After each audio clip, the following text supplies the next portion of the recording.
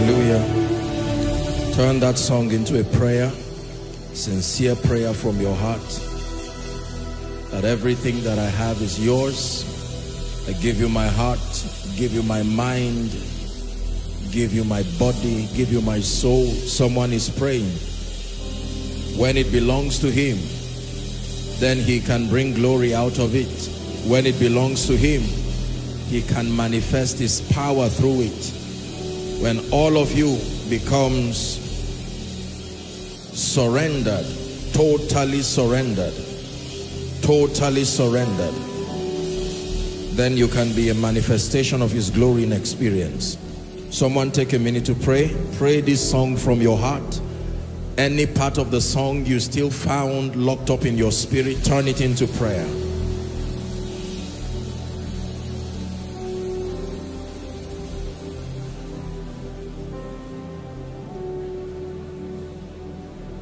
Turn it into prayer.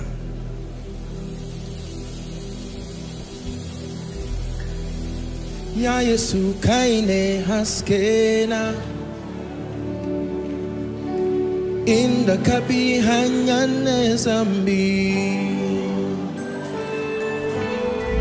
Ya Yesu kaine haskena, My light. inda kabi hanyane zambi. One more time, Ya Yesu, Ya Yesu kaine haskena inda kabi hanyan zambi. Ya Yesu kaine haskena, Ya Yesu kaine haskena Shalabako sabrandaba. inda kabi hanyan zambi. one more time, Ya Yesu kaine, Ya Yesu kaine haskena. It is in your light that we see light. Inda kabi hanyan zambi. Ya Yesu, Ya Yesu kaine haskena inda kabi hanyan zambi. Father, tonight we pray that we will see light in your light. You are the light of the world, and you have also called us light. We pray that your word will come with power tonight, transit us to higher dimensions in the spirit. In the name of Jesus Christ, we submit ourselves, our minds to your word, and we contend for transformation tonight. And to Jesus be all the glory. Amen and amen. God bless you. Please be seated. Good evening, everyone. To those here and to those connected across the globe. You will keep going from strength to strength because you appear before the Lord even in Zion. One scripture very quickly. This scripture was quickened in my heart as I prayed for tonight's meeting. Philippians chapter 1 and verse 6. When God speaks like this, I believe that it is a prophetic word for someone. It says, being confident of this very thing, that he which hath begun a good work in you will perform it until the day of Christ. I believe that this comes as a prophetic word to encourage someone to plant in you that seed to stay and remain, to remain resilient, to remain consistent. The Bible says, let us not be weary in well-doing. It says, for we will reap not any day, not every day, in due season, if we fail not. Hallelujah. May that be a prophetic word for you in the name of Jesus. Hallelujah. It matters that we submit ourselves to the word of God. In Matthew chapter 4 and verse 4, Jesus speaking to Satan said, man shall not live by bread alone. There is a bread component to man's living, man's survival, man's excelling. But it says, but by every word that proceeded out of the mouth of God. By every word. That means every word that comes out of the mouth of God is a survival strategy. Every word that comes out of the mouth of God is a survival strategy. Do not forget this. Every word that comes out of the mouth of God is a survival strategy. You know, I was thinking through the things that I'll be sharing tonight, and I had to take a deep breath and just, you know, cry out my heart in prayer that God will help the Koinonia Global Family first and then the body of Christ to really understand the reality of the times that we're living in right now. The times that we're living in will test everything you know, and we will reveal how much you do not know.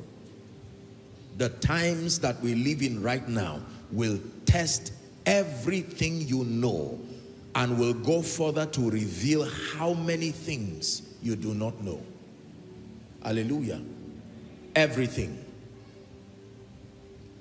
The world that we live in today is not the world that we had 10 years ago or 20 years ago. The Bible tells us the things that characterize the end times, that knowledge will increase.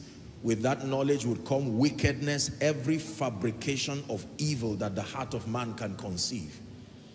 And for you to survive these days, not the days coming, the days we are now in, you need bread for the journey, but you need the proceeding word of God. And God speaks to men by his Spirit, but he speaks to men through men. Hallelujah. He told Moses, he said, I have seen the affliction of my people by reason of their taskmasters, and I am come down. And yet we never saw him physically, but we saw the man, the sent man, Moses. Hallelujah. And so every time you are in church, don't have the mentality that you're just coming for service to honor a religious program or sign a psychological register.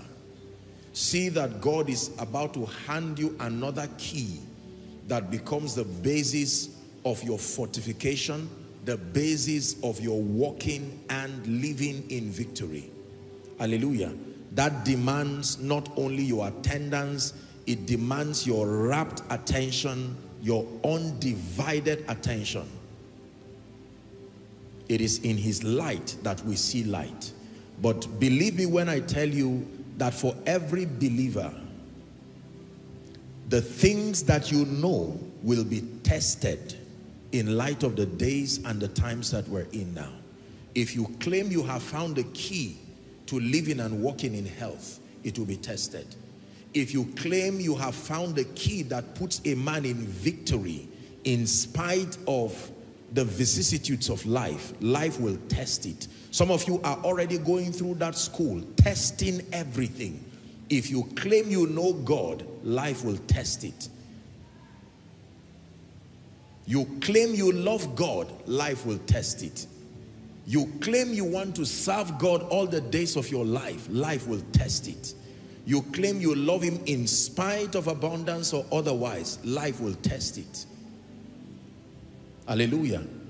That means that everything you receive in a house like this, you don't just let it pass through this ear and fly out through the other ear. The Bible says ever learning, and never coming to the knowledge of the truth. There are such people as so. They are ever learning. Yes, sir. Preach, preacher. Tell them. And all this. And at the end of it, they go back with absolutely nothing. What did you learn today? I was a powerful service, my God. What exactly did you learn? Just believe me. I'm the one who knows what I learned. Hallelujah. So it is very important that we understand that every proceeding word from the Lord to you is meant to equip you, to transform you, to transit you. I told you that revelation creates transitions, that every time the word of God comes to you as rhema, as revelation, it stops you from remaining at that point, stops you from remaining in that position, or stops you from remaining in that condition, because the proceeding word is also the sent word. And the Bible says he sent forth his word, and his word healed them. It never said he healed all. He healed them and delivered them from all their destructions. So I pray for you tonight already. May tonight's teaching profit you greatly. Amen. Shout a believer's amen. Hallelujah. What we teach in this place is the wisdom of God. It's important for you to appreciate this. What you hear in koinonia is not mere information, it's not just mere Bible discussion or intellectual discussion. What you hear is called the wisdom of God. And 1 Corinthians 2 and verse 7, I believe, says it is the wisdom of God that has been ordained for our glory. There is a kind of wisdom that was ordained for the glory of the saints.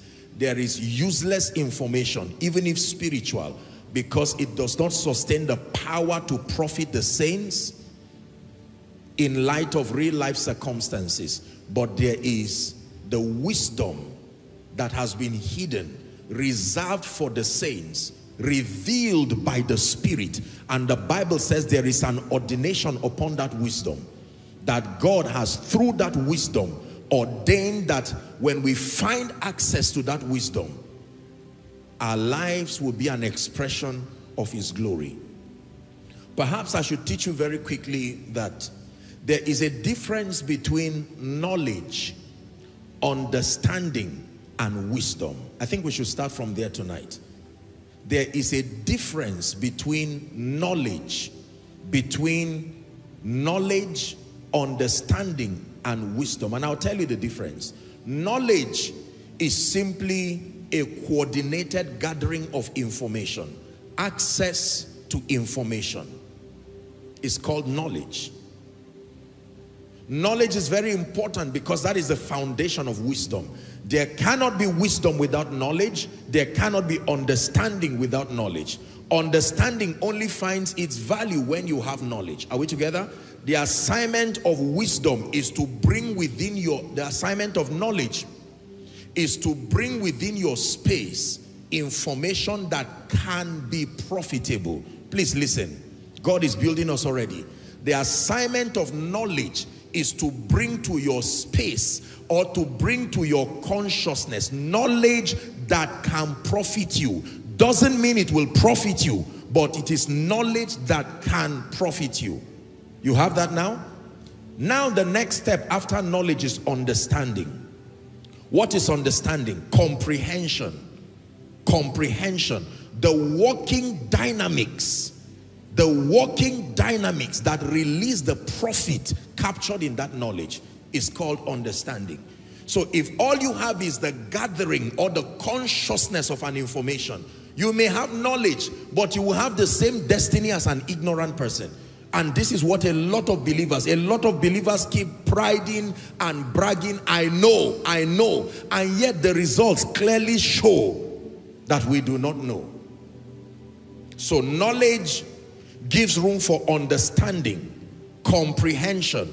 What do you comprehend? The working dynamics, deriving the principle that connects the dots, the information you have now gathered, the principles that release the profit factor in that knowledge. So knowledge has to do with the gathering, coordinated gathering of information, useful information.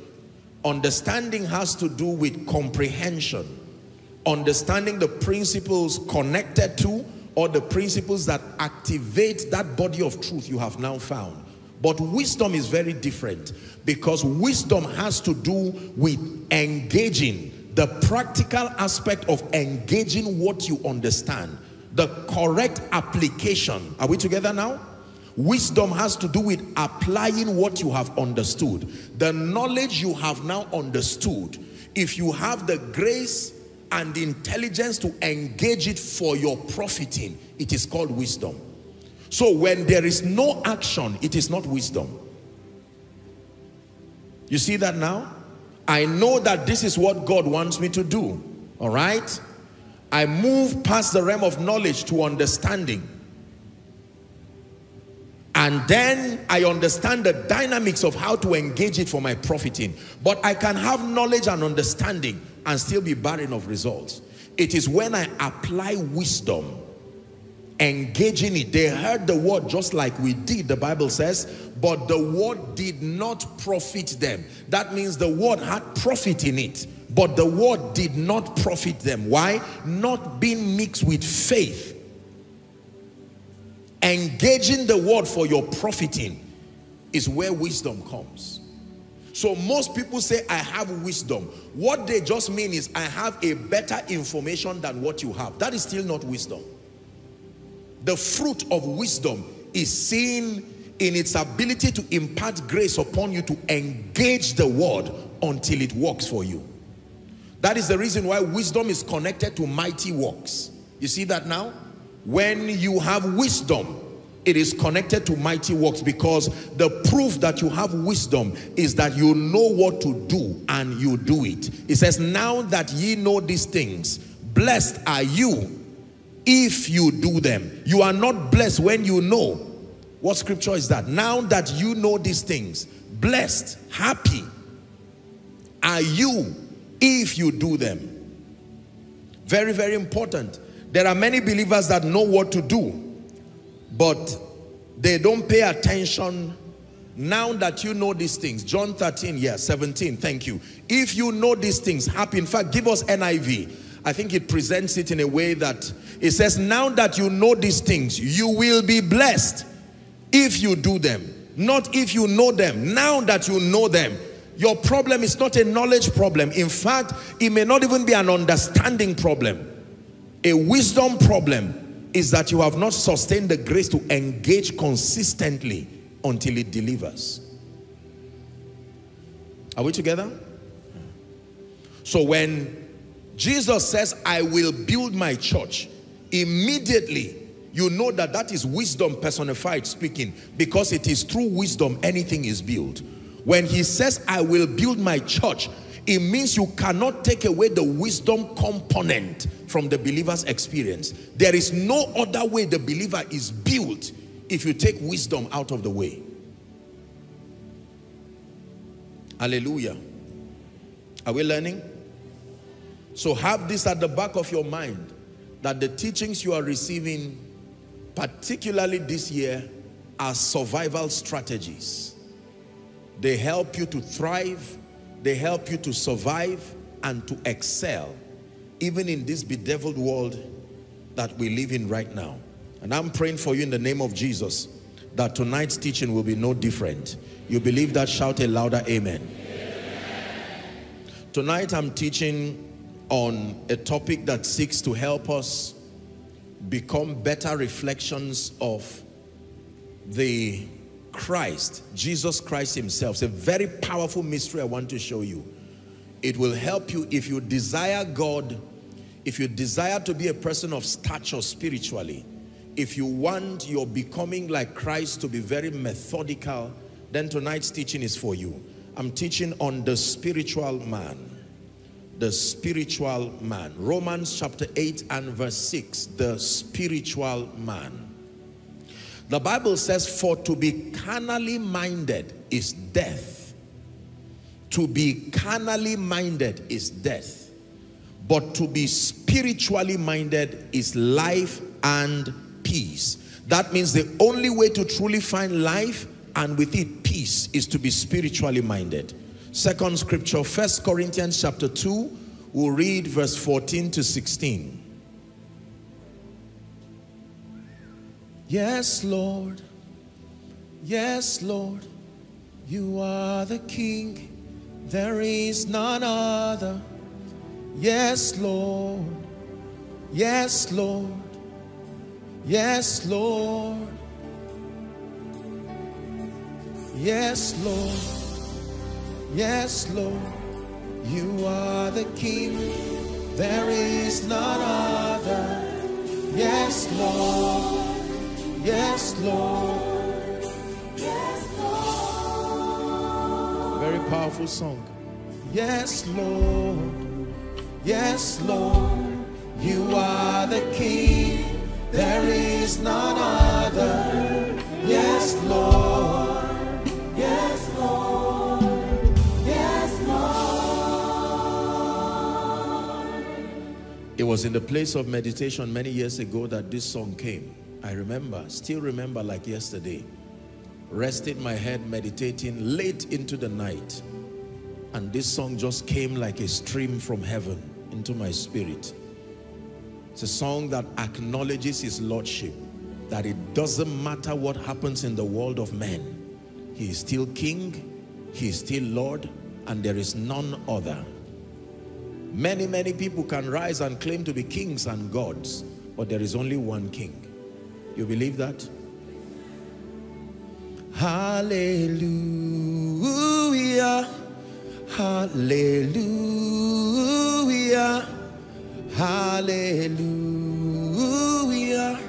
you are God. Hallelujah, hallelujah, hallelujah,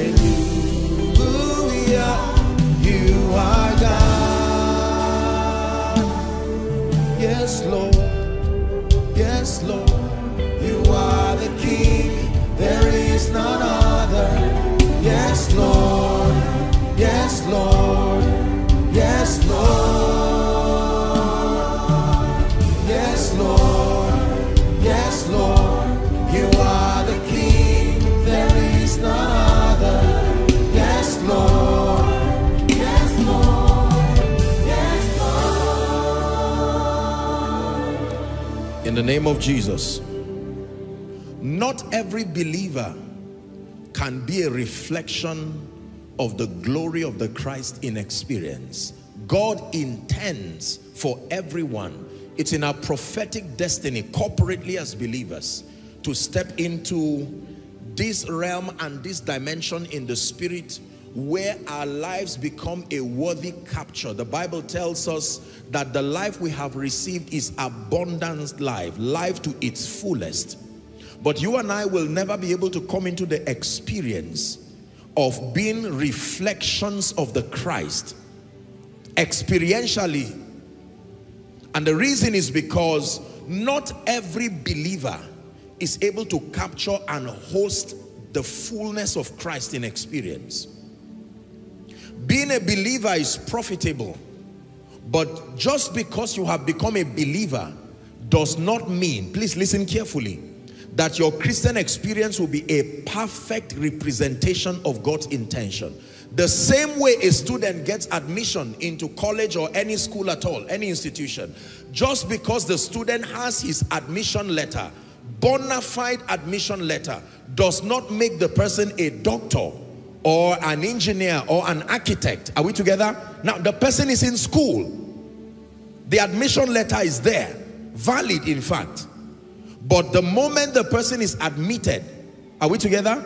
The transition in knowledge from one department, one faculty, one school of thought to the other, until the curriculum allotted to award that degree is exhausted by that person. This is how it is spiritually. So there are many believers who are saved, and the only reason why you believe they are saved was because you saw them when they were making the altar call. Else there is nothing captured in their faith walk that justifies that they actually encountered Christ. It ought not to be so. It is possible that you can be genuinely saved, but everything around your life speaks otherwise, to a point that people doubt your salvation and say, I'm not sure you have encountered the Christ. And the reason is because most believers sadly have been taught that all there is to the believer's experience is to get saved. And I have taught you here that that is only the initial step. That just because you have received the life of God does not mean you are manifesting the Christ or reflecting that life. In Galatians chapter 4 and verse 19, Paul the apostle was speaking to believers who were already saved. These were believers he was mentoring. And here's what he told them. My little children, he said, of whom I travail in birth again until Christ be formed in you. He's speaking to people who already received eternal life, and now he's talking about another reality, the formation of Christ.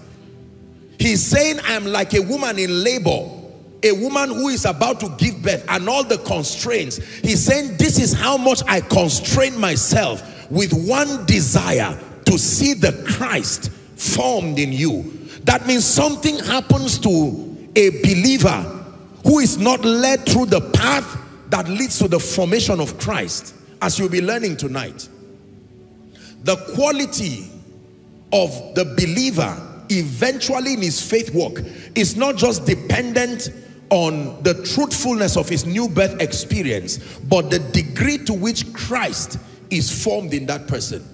And the Bible identifies three kinds of believers. I want you to walk carefully now with me. Three kinds of believers. Number one, the Bible lets us know that there is what we call a natural man first and foremost. That one is not even a believer. In fact, let me put it this way. There are three kinds of men from a spiritual standpoint. So men are categorized in three. There is number one, the natural man. Say after me, the natural man. Don't assume you understand what I'm saying. Say after me, the natural man. Right? So the Bible tells us that there is such a man as the natural man. In Romans chapter 8, please give it to us from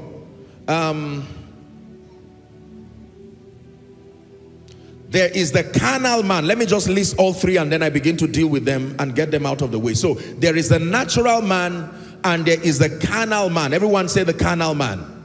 One more time, say the carnal man.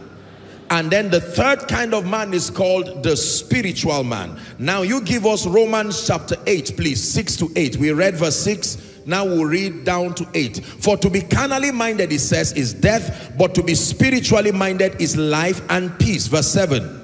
It says, because the carnal mind is enmity against God. You see that now? For it is not subject. It tells you why that mind is carnal. We're coming there. That it is not subject to the law of God, neither indeed can it be. Verse 8. It says, so that they that are in the flesh, another description for being carnally minded, cannot, not that they don't want to, that they cannot please God in that state. Are we together? 1 Corinthians chapter 2 verse 14. We read that scripture earlier on. But the natural man, everybody say the natural man. So there is such a man as the natural man. And the Bible says what makes that man natural is that he's not regenerate. Are we together? Is an unsaved person. It's a spiritual language to mean the man that has not encountered Christ. He has not gone through what we call the new birth experience. That man may be a nice man. He may be someone who is societally accepted as a good man. But the moment you have not come into Christ, by receiving the life of Christ, the Bible calls you a natural man. And it's saying no matter how good such a man is, there is a deficiency, that he does not have the faculty of receiving the things of the Spirit of God. You know why? For they are foolishness to him. Neither can he know them, because spiritual things must be spiritually discerned. So there are many good people, for instance, who will listen to a good sermon, perhaps such as I'm preaching now, and as much as they appreciate the teaching, it doesn't make any sense. You know why? Because when it has to do with the business of spirit living, it is not just something that is hinged and stops at the realm of intellect. There is an engineering that the Holy Spirit, the life of God, does to an individual that gives you the faculty to both perceive, appreciate, and believe spiritual things. And if you are a natural man, you are not saved. I can tell you, you can sit down and wonder, why are people crying? Why are people rolling in worship, for instance? Why are people quoting scripture and speaking them? It does not make sense. The end point for a natural man is you become critical, you become angry, you become offended, because spiritual things don't make sense to such a man. You will find problems with almost everything in the Bible, And the reason is because you are only looking at it as a piece of literature or an archaeological material like you have been taught, or a historic material. The life, the spirit component within it cannot profit you. You will read scriptures like, there is he that scattereth and yet increaseth. There is he that withholdeth and it tends to penury. It won't make any sense to you. You would read scriptures like, you know, anyone who calls upon the name of the Lord shall be saved. And it doesn't make sense. How do you call upon the name of a God you do not see and then you are saved? The natural man. Our world is full of many natural men. Some of them are good men, quite honestly, and yet they are natural men. The destiny of the natural man, the man without Christ, is eternal doom. Let me press that again. The destiny of the natural man, the man without Christ, based on the authority of scripture, is eternal damnation. In spite of the good works, in spite of the sincere heart. It is the reason why Jesus, watch this now, Jesus came and made a way through his death, his burial, his resurrection, his ascension. He opened up that way that everyone who is not in Christ can now find his way through what we call the new birth experience.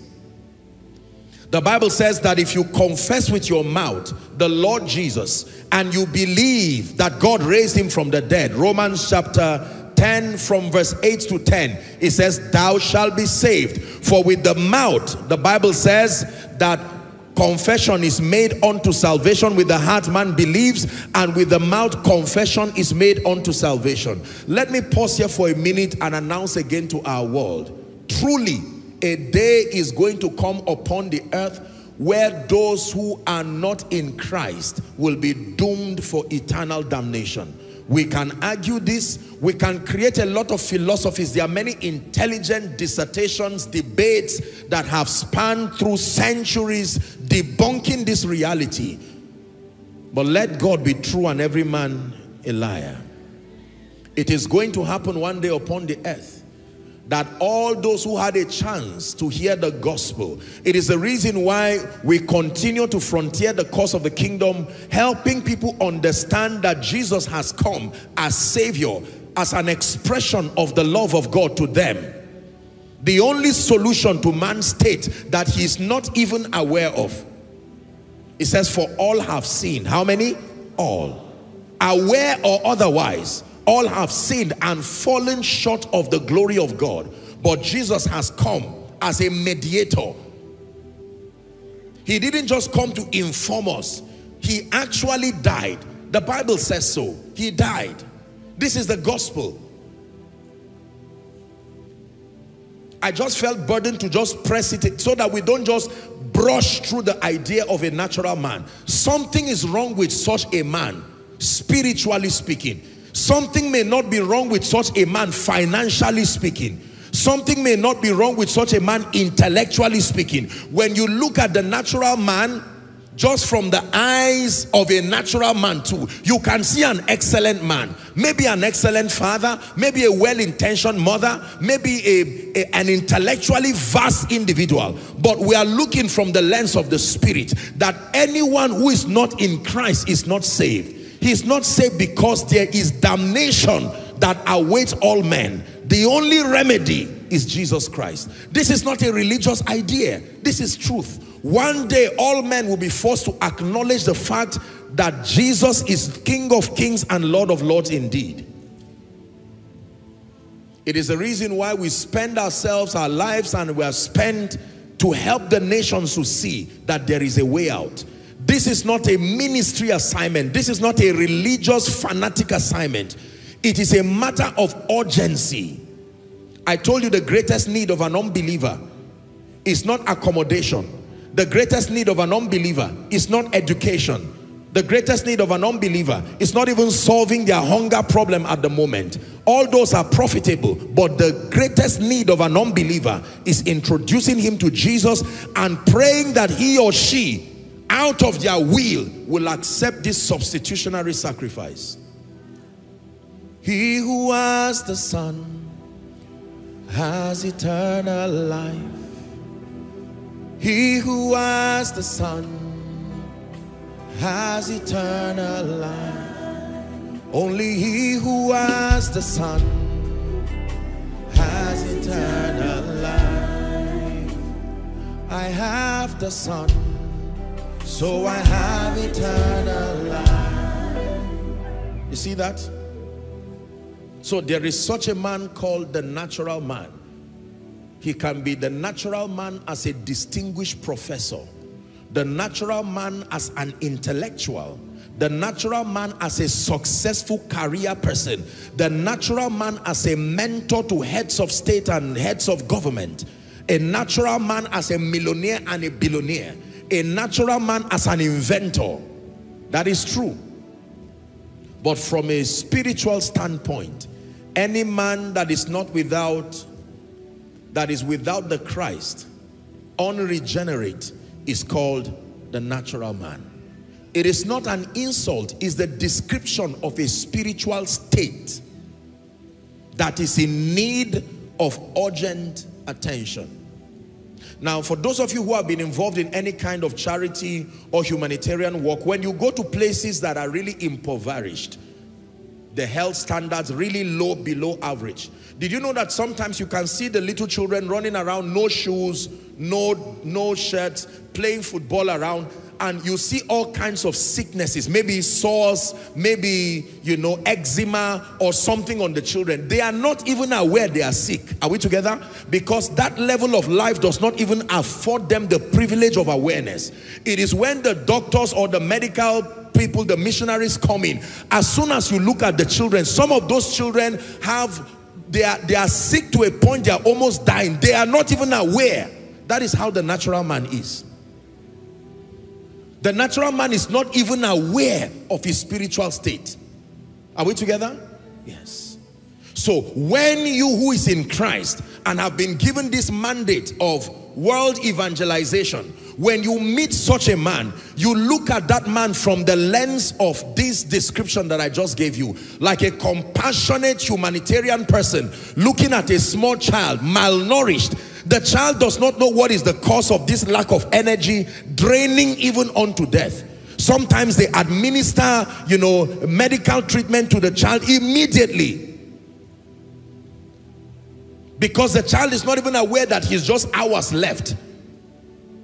Listen, if you begin to look at the world of unbelievers that way, my life changed when I found a new name for unbelievers. I don't call them sinners. I don't call them unbelievers. Something happens to you when you call sinners sinners. It puts you in a state of self-righteousness and you cannot win them. Jesus called sinners harvest. The moment you change that name, it changes your orientation. Because in the mind of God, every unbelieving person is ripe for harvest. So he calls them the harvest. I did a teaching on that. You can get, you can go to Koinonia Global. It was one of the teachings that we had in UK. The harvest is very important. So when you see a smoker, provided you are seeing a smoker or a prostitute or some what they call it, some occultic person, what will come out from you to them is resentment, not compassion. But the moment you see them as a harvest, then you see them from the lens of Jesus, like a sheep without shepherd. Everyone say the natural man. In the midst of the thousands of people gathered here in this auditorium and all across, and the many who are following, I can tell you by the integrity of scripture, there are natural men hearing me now. There are natural men listening to me now. Well-intentioned people. They came to church, were gladly invited, knowing that there is something missing in my life. You are right. It's a natural man. But the good news is that the possibility of transition still exists. That a natural man can leave that state. And I'm praying for you in the name of Jesus that you will not return back home as a natural man. That if there is anybody here who is not saved, when it is time for the altar call, don't let the devil deceive you, distract you, and make you feel, I think I'm ashamed, I think I'm afraid. The natural man has the eternal destiny of damnation. It's true. I saw the great and small stand before the Lord. The Bible says, books were opened, and another book was opened. And whosoever's name was not found in the book of life was cast into the lake of fire that burned with brimstone and sulfur. The Bible called it the second death. I want you to know that this whole thing about the eternal destiny of believers is not a church concept. It's not a Pentecostal concept. It's not a charismatic concept. It's not an evangelistic concept. In fact, it is not even a Christian concept. It is a matter of your destiny before now. That your destiny, watch this now, you came from somewhere. I hope you know you did not just appear. Yes. And the one who was there before time began is the one who is making a way for you now to sort your eternal destiny. The destiny of everyone without Christ, when our time here on earth is up, is eternal damnation. When he, the Spirit of truth, comes to the natural man, he will reprove the world of sin, of righteousness, and of judgment. Are we together?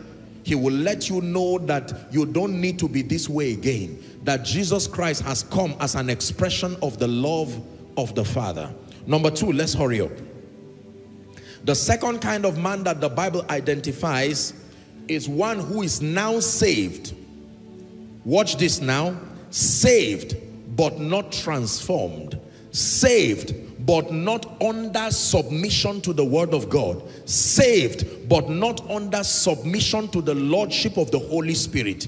A man that is driven by his senses. The Bible calls this man the carnal man. So write that word down, please. The carnal man. This is the second kind of man that we have. The carnal man is actually a believer.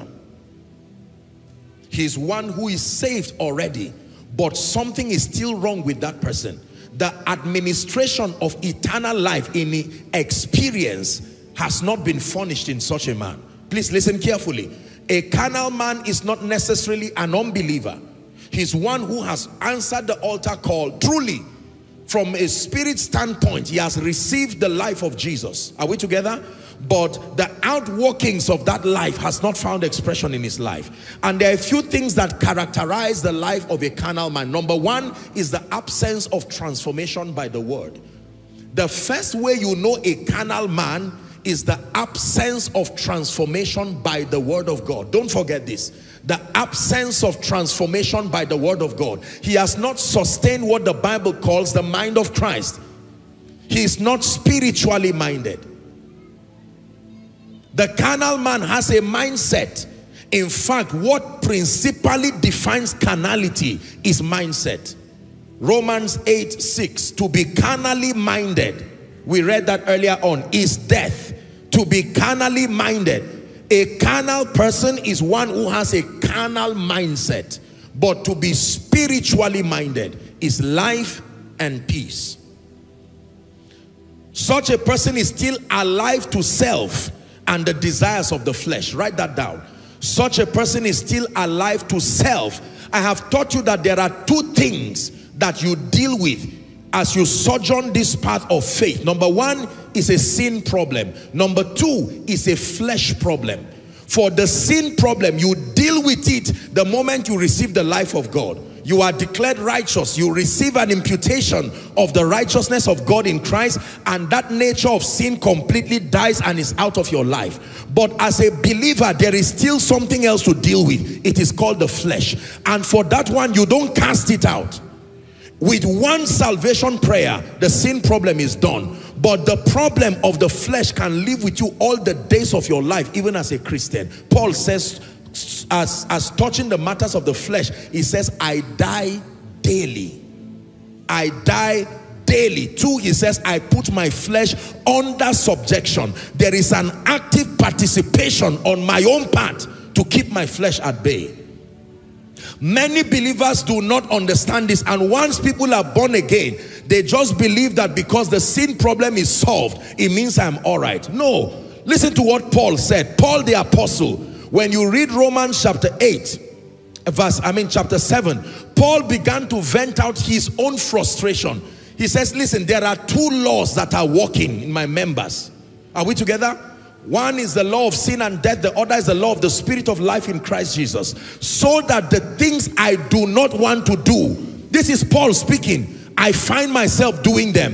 The things that I want to do, I do not find myself doing them. He was frustrated and he said, oh wretched man that I am, who shall deliver me from this body of death?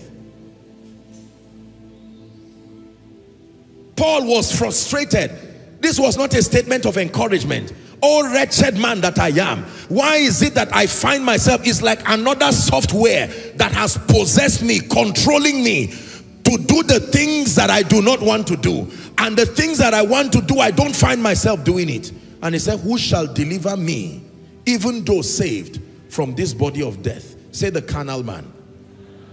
I submit to you by the authority of scripture that a large percentage of believers are still domiciled in this realm.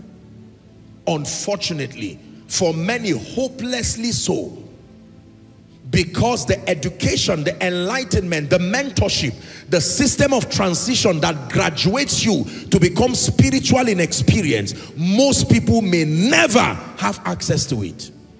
So you can be saved for 30 years and only transit from a natural man to become a carnal man and remain there.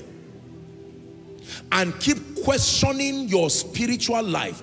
Keep questioning your salvation. Because after 10, 15 years, you cannot see the value of growth. Nothing in your life justifies knowing God, loving God, serving God, living for God. You look at your life and you look at unbelievers and everything is the same. The carnal man, he still speaks like he used to speak. He still acts like he used to act. Are we together? Your impulses are fleshly, sensual. That many times people have to remind you and say, are you not a man of God? Are you not a pastor? Are you not a member of so and so? Don't mind me. These are the kind of people that one day will say, listen, let me tell you, don't think because I'm saved, I will remove my clothes here and beat the living daylight out of you. Have you heard people speak like that? And then others who say, this is my church mind. This is my what? That means there is another one. And they are right. Truly, there is another one.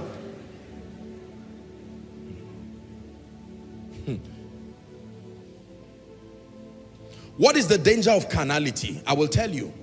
The danger of carnality is that your life becomes a consistent misrepresentation of the image of Christ.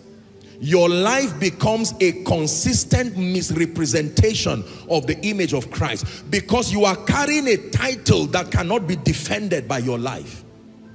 You are carrying the title believer, the title Christian, but it cannot be defended. So your life, if people are going to learn God through the lens of your life, you become a consistent misrepresentation. Are we learning? Number two, what is the consequence of being and remaining carnal? Your experience in terms of results and that of the unbeliever will not be different. Your experience in terms of your journey, your possibilities and your limitations will be almost exactly the same. The profit of your being saved cannot be demonstrated in your life as a carnal believer. This is a very serious thing for many people. This is the explanation behind the frustration of many Christians. I'm saved now, why is my life still like this? I will tell you why.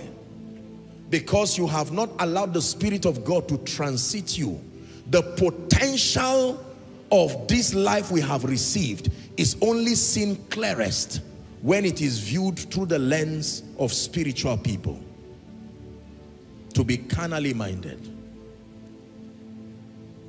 And the Bible lets us know that one who is carnal is still a baby.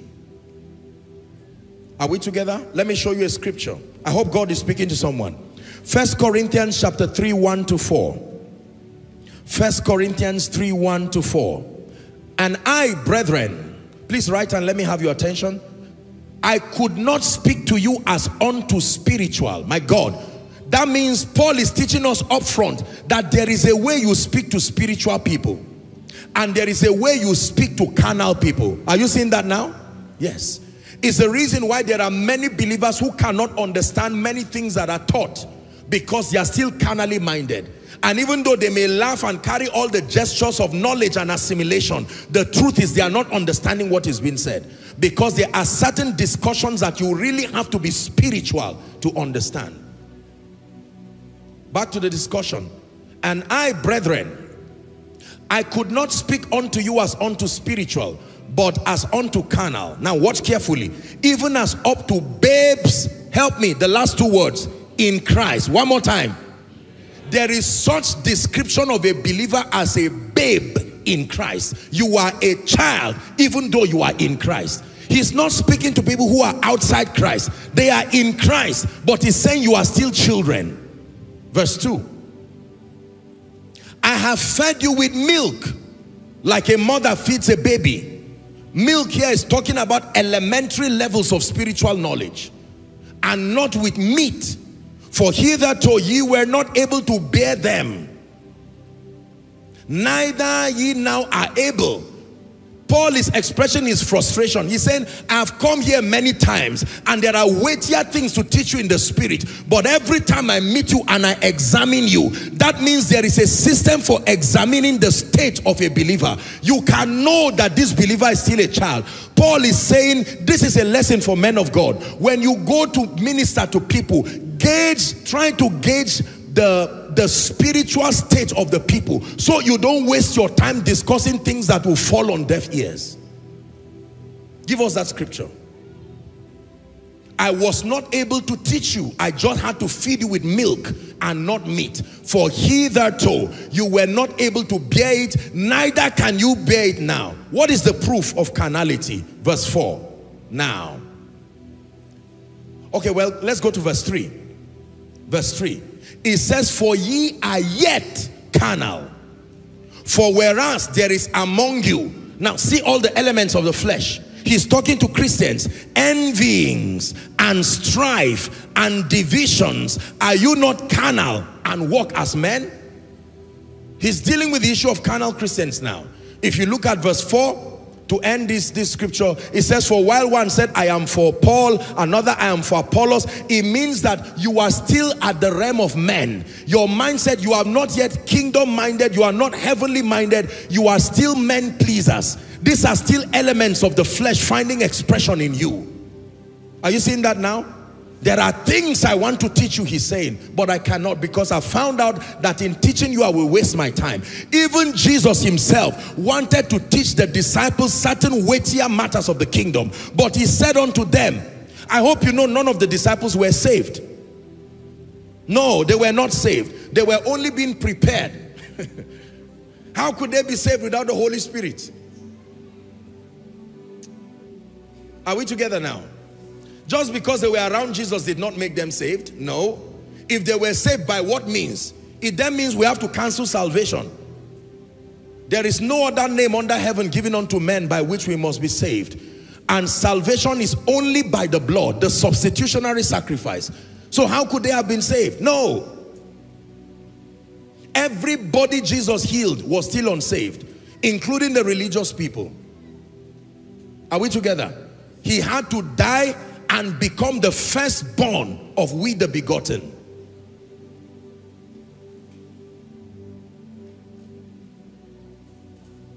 So he told them, he said, I have many things to tell you, but ye cannot bear them now. Ye cannot bear them. Not ye cannot hear them. Ye cannot bear them. And I've taught you here that some of those things he wanted to say was what the Spirit inspired Paul to write. You know how hard some of Paul's writings are? That even the disciples said, Kai, this one, this man, this thing is hard, small. Oh. So imagine if Jesus were talking to them. They would be saying, preach, preacher. And at the end of it, they would say, let's go out fishing. This guy is talking nonsense and wasting our time here. One of the ways you know you are still carnal is that you don't have the endurance for sound doctrine. The moment sound doctrine is a burden, something in you says, what is all this one now? Can't you just go straight forward? Receive. I'm not being sarcastic, but it's true. If I shout now and say, what am I seeing? BMW. Koinonia, BMW. Hey! Someone already lift his hand and carry the hand of somebody and say, that's it. Now, I'm not saying that you receive it. Receive your BMW. Are we together? But you see, if the entire journey of the believer is only centered around these kinds of things, there will be a lot of problems. And I tell you the truth, respectfully speaking, that we men of God have been given the mandate by God to transition people from being natural, carnal, to being spiritual. For as long as we keep maintaining carnal membership, the pastor will never rest. One of the proof of carnality is putting your attention on a man and not God. It's the reason why people keep going through all kinds of problems, even in ministry. Because if I tie all your attention to me, I will be in trouble. It means I will never sleep for the rest of my life. Are we together? So my job is to help you. And the greatest way to help you is not just to prophesy to you. The greatest way to help you is not just to pray for you when you are sick or be there for you when you have problems. That is very important. It's a very important pastoral duty, but let me tell you, the greatest way to really help believers is to teach them. Bring light, bring understanding, bring illumination, grant them access to wisdom. The moment believers start growing and maturing, you start resting as a man of God. The same way when a parent invests in a child, are we together? As the child starts growing and is becoming a responsible child, the parent will start resting. There are parents who have children taller than them and yet they will not rest. You know why? Because the child, with all due respect, is ill-trained and still a burden to the parent. At 40, still a burden. At 50, still a burden. So where the parents would rest, they are not resting because they move from one police station after the other going to bail that child out. This is how it can be. This is not a pastor's conference, but I'm just digressing to help you. If you're a man of God here, let me tell you the truth. Don't feel so insecure that you have to turn the attention of everybody on you. It is a risk. You will never be able to find sleep. Help them and guide them and lead them to Jesus. Teach them truth. You are there to supervise, to guide, to coordinate. Are we together? Yeah.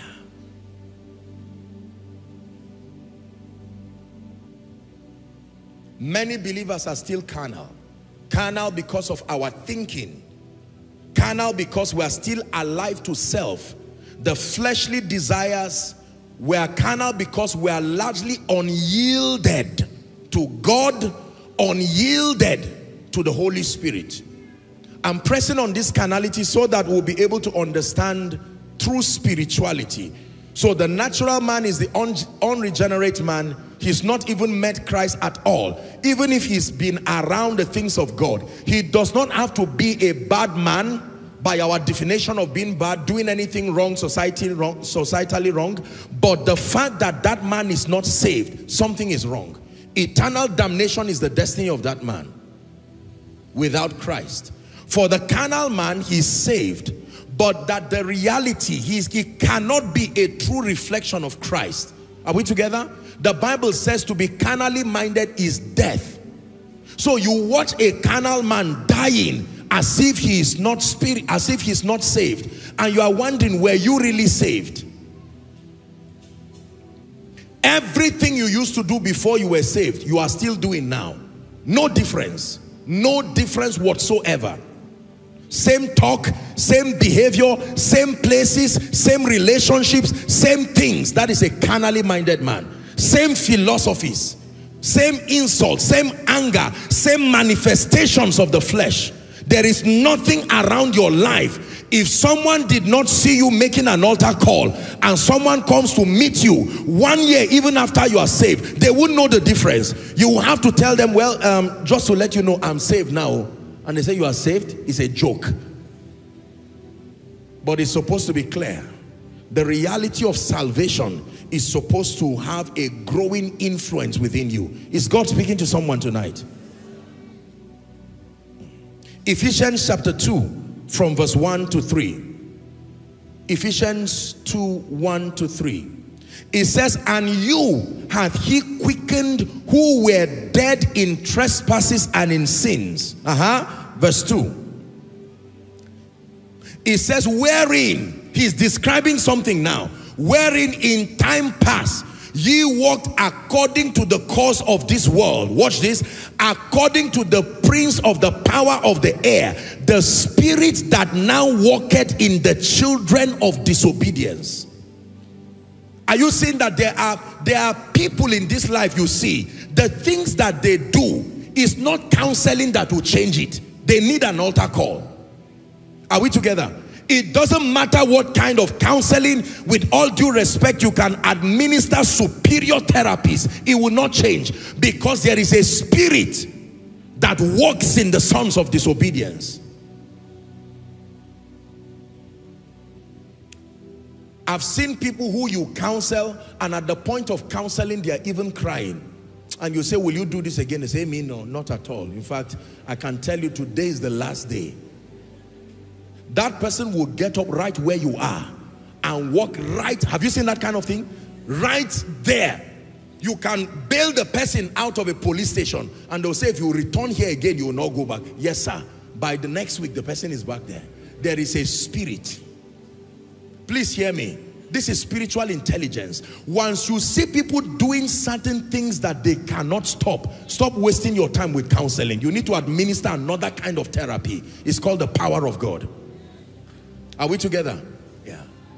The person stole 10 naira. You caught the person red-handed with 10 naira there. And the person said, this is the last time. If I do another stealing, may God kill me. God doesn't kill because he knows the man is just talking nonsense.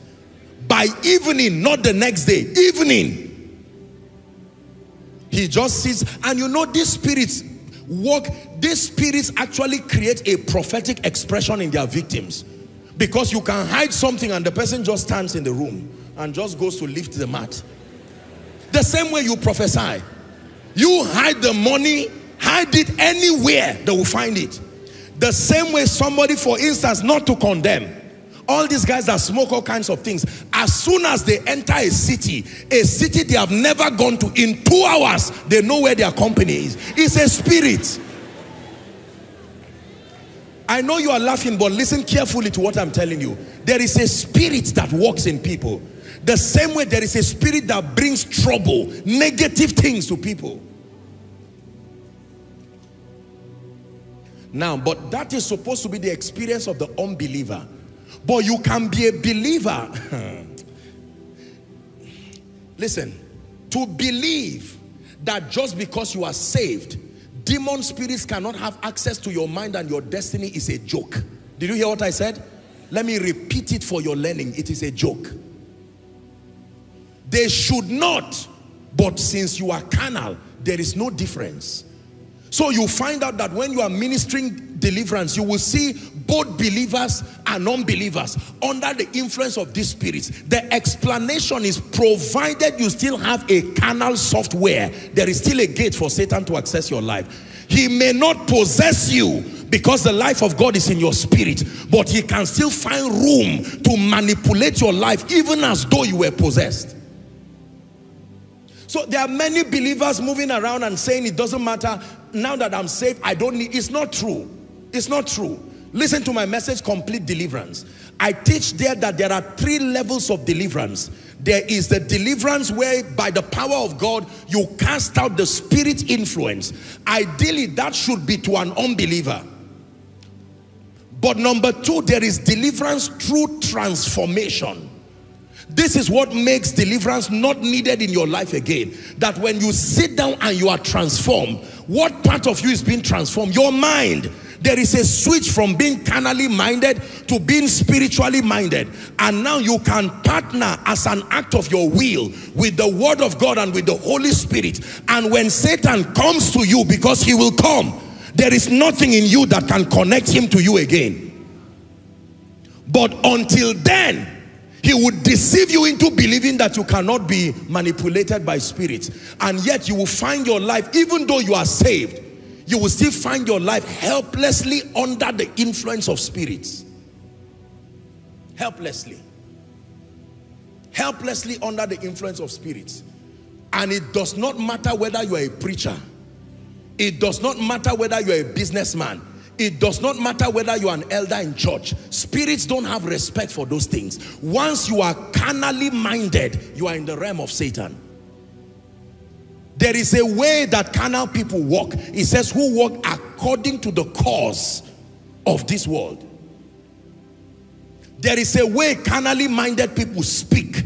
There is a way carnally minded people behave. Ladies and gentlemen, listen. Just because you have obtained grace from God does not mean you will utilize it. You can waste the grace, the enabling grace that was given. It is why every time Jesus saw people and he had compassion towards them, the first thing he did was to teach them. That means the real way to show people compassion, the real way to show people to, if you desire to take people out of their state, your response is not just a prophetic word. Your response is not just healing. Your real response to dealing with people's state is to teach them. The teaching ministry is the permanent cure for people's state. But then, related to the teaching ministry, the content, the spiritual information that you are communicating must be wholesome, doctrinal, balanced, seasoned with power to produce the effect. Otherwise, you'll be creating another kind of error again, which is what is happening sadly across the body of Christ. So we have many teachers, but the content is where the problem is. So there are believers who are learning and receiving, but the problem is not their refusal to receive, is that there is something wrong with the kind of information. Either it is imbalanced or completely wrong. Are we together? What do you do with a carnal mind? What do you do with a carnal person? A carnal person needs beyond counseling. Please let me have your attention. A carnal man needs beyond advice. A carnal man needs beyond just reading a book. What a carnal man needs is to submit himself. Watch this now. To submit himself to the ministry of the word through a teaching priest, and then that process of transition begins until he becomes a spiritual man. Is someone learning now? So you find yourself and you know as I'm speaking that truly I'm still in this realm of carnality. My mind is not purified. My thoughts are not purified. So says my speaking. So says my behavior. Because your mindset is what controls your behavior. Your mindset is what controls your speaking. Your mindset is what controls your appetites. And the moment you find out that you are not manifesting godlike characteristics, I am telling you, the diagnosis is that you are carnal, even though you are saved. But there is a way out. In the name of Jesus, there is a way out. Let's talk about the spiritual man. Pray in the spirit in 1 minute. Pray in the spirit in 1 minute.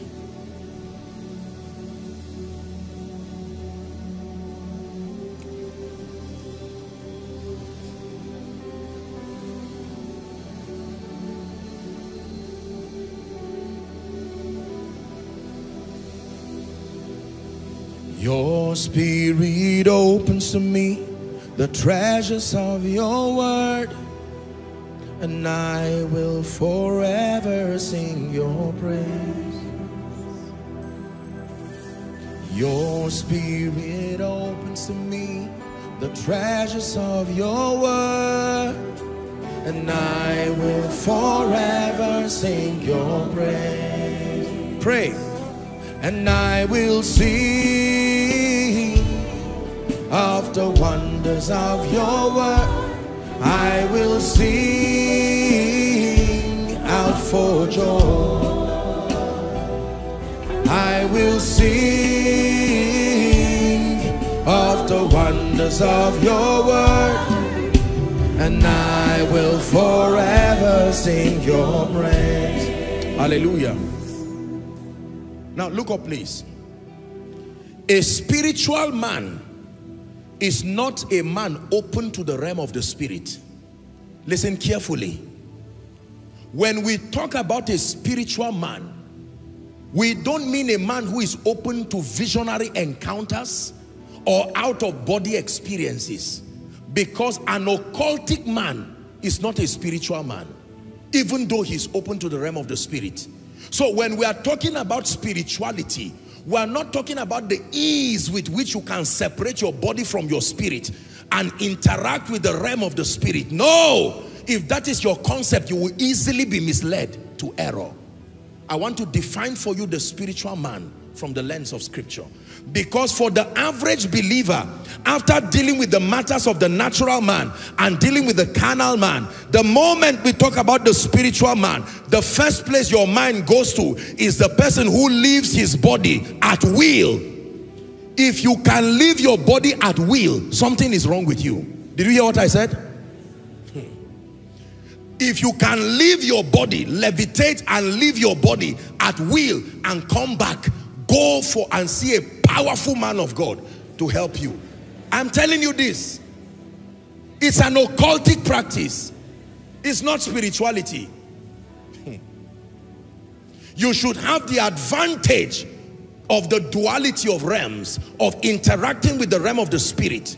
But let me tell you something. Something always happens to you when you are exposed to the atmosphere of the realm of the spirit. The realm of the spirit is not heaven. I hope you know that. The realm of the spirit is another phase, another plane of reality that has rules of engagement accessible to all men with or without Christ. The condition to be out and interacting with the realm of the spirit is that you must be assisted by another spirit, and it does not have to be the Spirit of God. I will sing of the wonders of your word. I will sing out for joy. I will sing of the wonders of your word, and I will forever sing your praise. What kind of man does the Bible define as a spiritual man? Please write. What kind of a man? If we know that there is the natural man, if we know that there is the carnal man, a believer,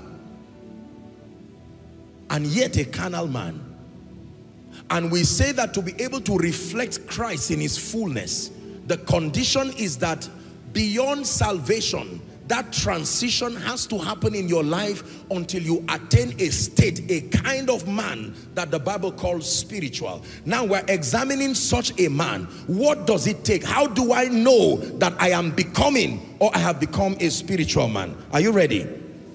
There are a few things, features that must be captured within the life of a believer as proof that that person is a spiritual man. Let me run through the list for you. Number one, any spiritual man you know must have encountered Christ through the new birth experience. Any man. This is why I said a spiritual man is not just one who is open to the realm of the spirit. There are many people who are not saved and they can see visions. There are many people who are trained traditionally in the village, and their organs of interaction with the realm of the spirit by fraternity with demon spirits are opened in a heightened way. They can see you coming from a distance and call your name. The lady, the damsel who had the spirit of divination, her prophecy was accurate, and yet she was not saved. Are we learning? So for you to be a spiritual man, number one, you must have encountered Jesus Christ through the new birth experience. Please write that down.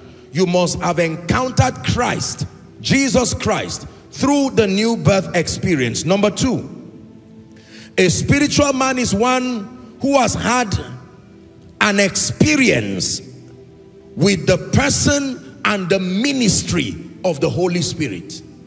You cannot be a spiritual man if you have not encountered the person and the ministry of the Holy Spirit.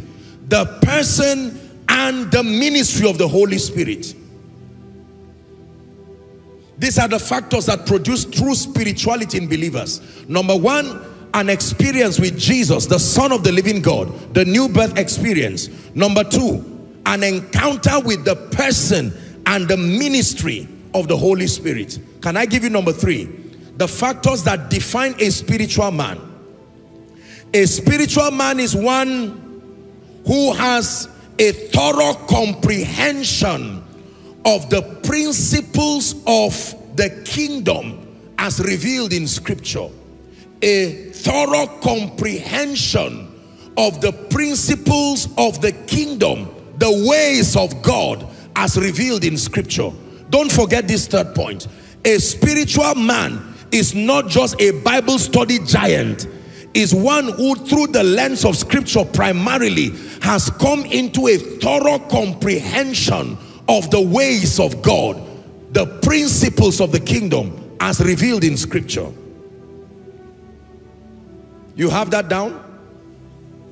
So number 1, an encounter with Jesus Christ through the new birth experience. Number 2, an encounter with the person and the ministry of the Holy Spirit. Number 3, a thorough comprehension of the principles of the kingdom, the ways of God as revealed in Scripture.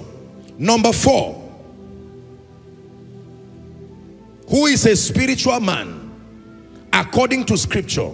Number 4, the man who has willingly chosen to submit to the leadership of the Holy Spirit. This is an important one. The man who has willingly chosen to submit to the leadership of the Holy Spirit. Just because you have an encounter with God by His Spirit does not mean you have chosen to submit. A spiritual man is one who has willingly, underline that word will. Your will has an active role to play in your becoming spiritual. Willingly submitted to the lordship, the leadership of the Spirit of God.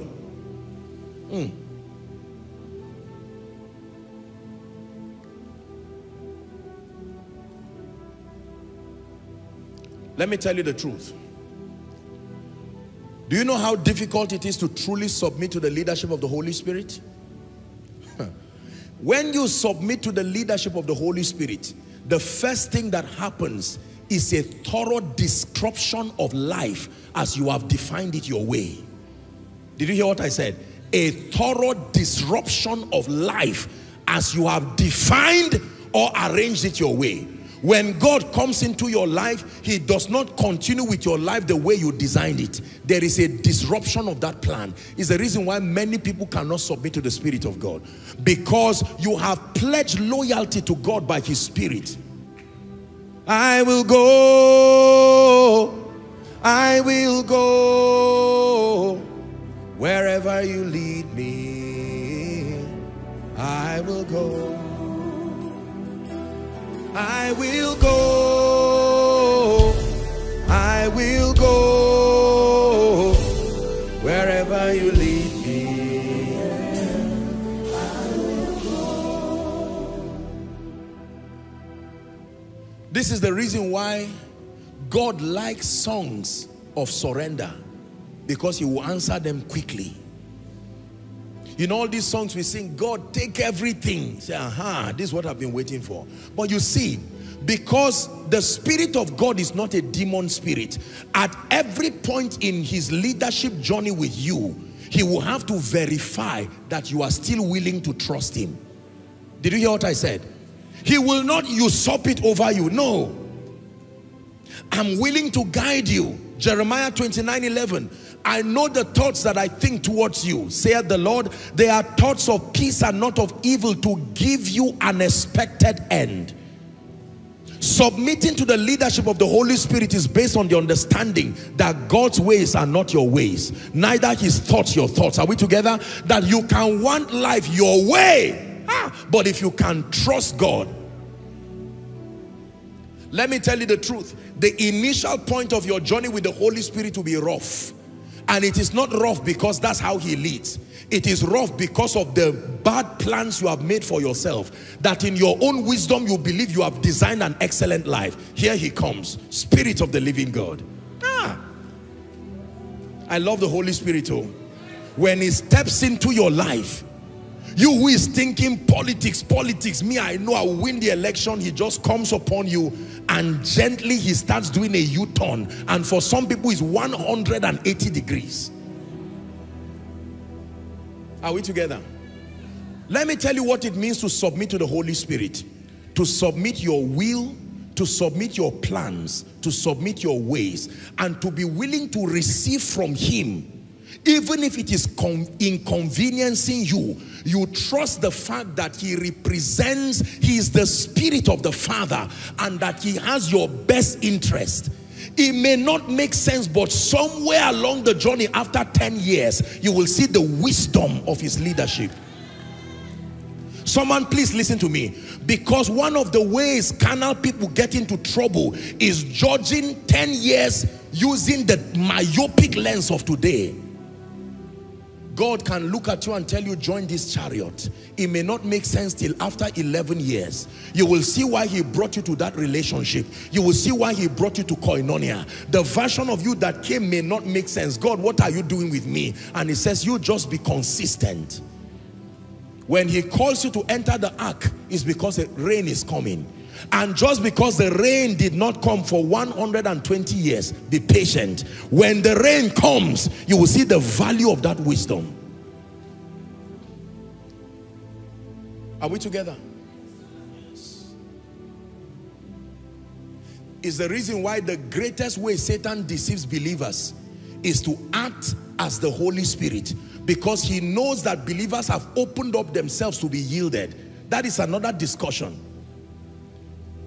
Satan hardly attacks believers as Satan. He comes with the disguise of the Holy Spirit, because he knows if he comes as Satan, you will cast him. So he will come as an angel of light and suggest things using scripture. But you need a level of maturity to say, no, even though this sounds good, this is not the Holy Spirit. God does not lead this way. This is why you have to know the Holy Spirit before you submit to him. If you submit to any voice and any entity that is not just human, you will find out you have been submitting to many entities. And many believers, they think it's the Holy Spirit leading them. They would die believing it's the Holy Spirit leading them. But upon the lens of a spiritually matured person, you will see the gaps, that this level of submission is to a demon spirit, not the Holy Spirit. Listen carefully. This is a deliverance service for someone now. There are people who have done stupid things in the name of being led by the Spirit. I will be showing you another element of being spiritual, because if the only thing you do to be spiritual is submission to spirit, you are in trouble. I told you, if Satan uses evil to destroy you and you resist it, he will use good. The most important thing is he wants you to be destroyed. So we have, respectfully speaking, we have an army of sincere people in the body of Christ doing all kinds of things, and the basis of their confidence, they will tell you, see my notebook, see it, God told me, I know what I saw. You are right. But we need to judge the kind of influence, and there is a way to judge spirits. This is why the Bible says strong meat.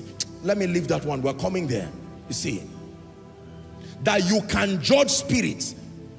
If you are open-hearted tonight, for someone it can be a deliverance service now, to ask yourself, this journey I'm taking, I don't see the light, and I'm seeing everything around it is taking me backward. I'm going into a pit. Is this really the voice of God? And when you check, you will find out that you are being led by a demon spirit and you do not know. If Jesus had to pray for Peter and say Satan desired, did he come like a beast with horns? You think Peter would not have resisted him? He slipped into Peter and used Peter's compassion.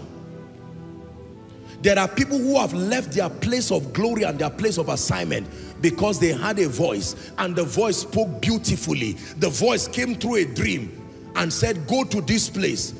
The voice came and turned their destiny helpers to look like demons, and they got up from that dream hating the people who will bless them. Listen carefully, oh. This message is to bless you. We're talking about the spiritual man. That a spiritual man, in addition to an encounter with the person and the ministry of the Holy Spirit, must submit to the lordship of the Spirit.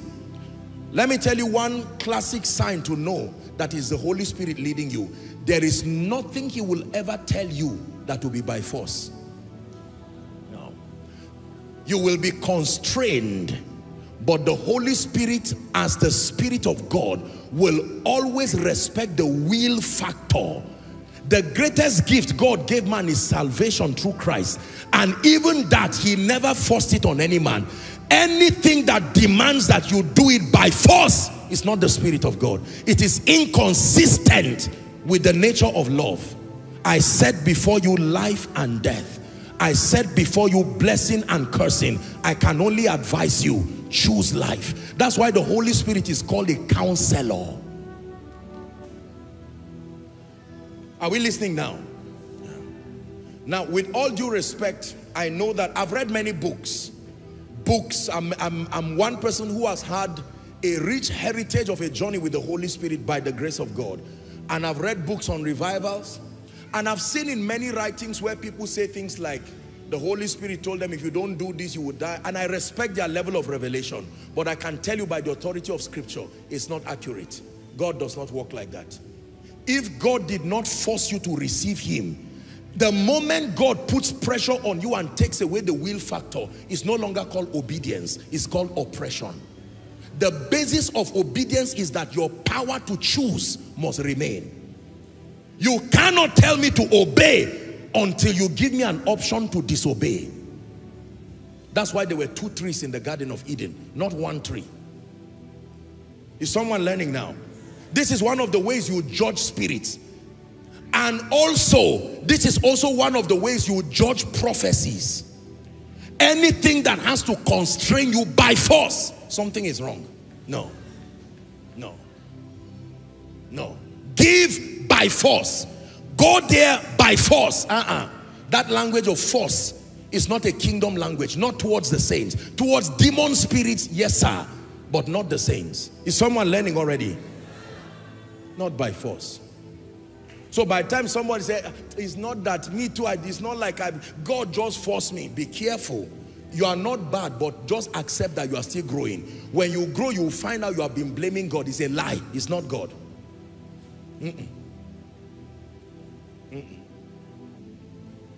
God constrains. He puts pressure within your heart, either to go or to stay. But he will always leave the will factor. You can choose. I can choose as an act of my will today, as a man of God, and stand before you and stand before the whole world and say, you know what, I'm not interested in God again. It's an act of my will.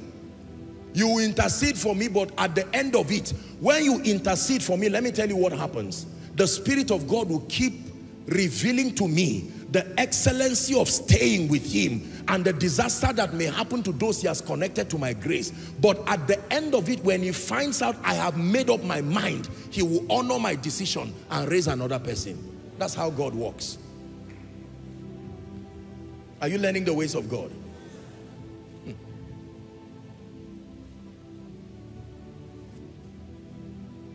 Because there are many believers who do not submit to the Spirit of God.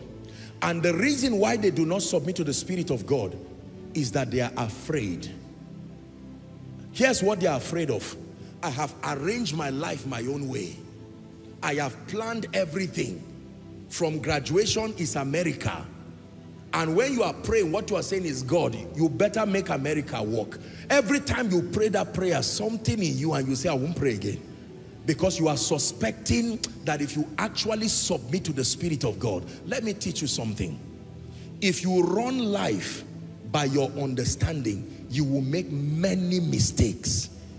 If you run life, the Bible says in Proverbs chapter 3 from verse 5 to 7, trust in the Lord with all your heart. And he says to lean not unto your own understanding. In all your ways, verse 6, acknowledge him and he shall direct your path. Someone say, direct me. Shout and say, guide me, O God. Ladies and gentlemen, the bit that God has done in this ministry today is from the foolishness of the guidance of the Spirit. There is nowhere written in the Bible that Koinonia will move from Zaria to Abuja. There is nowhere written in the Bible that koinonia will be all over the globe. It's not written directly there. There is a mandate to reach the ends of the earth. But that bespoke direction plus the season, that's the Holy Spirit for you. If you do not submit to the Holy Spirit, it will be like a man driving a beautiful car but not holding the steering. And this steering of destiny is too complicated for you to hold it. You are too small. Your hand is too small. You will not even be able to turn it. And when you insist that I will hold it and run my life my own way, very soon you see another hand bigger than your own running you to a ditch. That's Satan for you. Are we together? Let me tell you the truth. Allow God lead you by his Spirit. Trust his leadership. You submit to the Holy Spirit the same way you gave your life to Christ. That from this day, Spirit of the living God, I trust you as the Spirit of the Father, and I submit to your leadership. I submit to your leadership to guide me, to speak to me, to help me.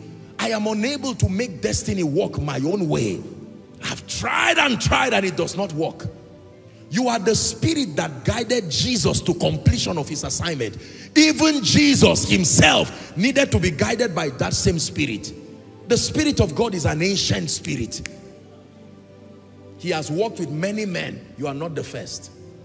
When you invite him into your life, don't you think the Holy Spirit just comes uninvited and says, hold my hands, Jared? No, it doesn't work that way. That's a demon spirit. Even if it's after 10 years, he will stretch his hands and say, give me a chance to produce the glory of God out of your life. And you will argue and say, I want to do things my own way. After you go around and waste time and waste destiny, you still come back to the same point, and you will see the loving Spirit say, I can make this journey easier for you. For someone tonight, you came to church and God is telling you this carnal approach to life, using guesswork. Are we together? Oh, this one, Abuja, Lagos. Let me count 5. 1, 2, 3, 4, 5. It's Lagos. You will ruin your life that way.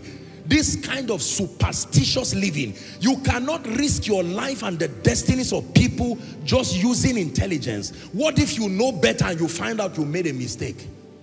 No. The Holy Spirit for you.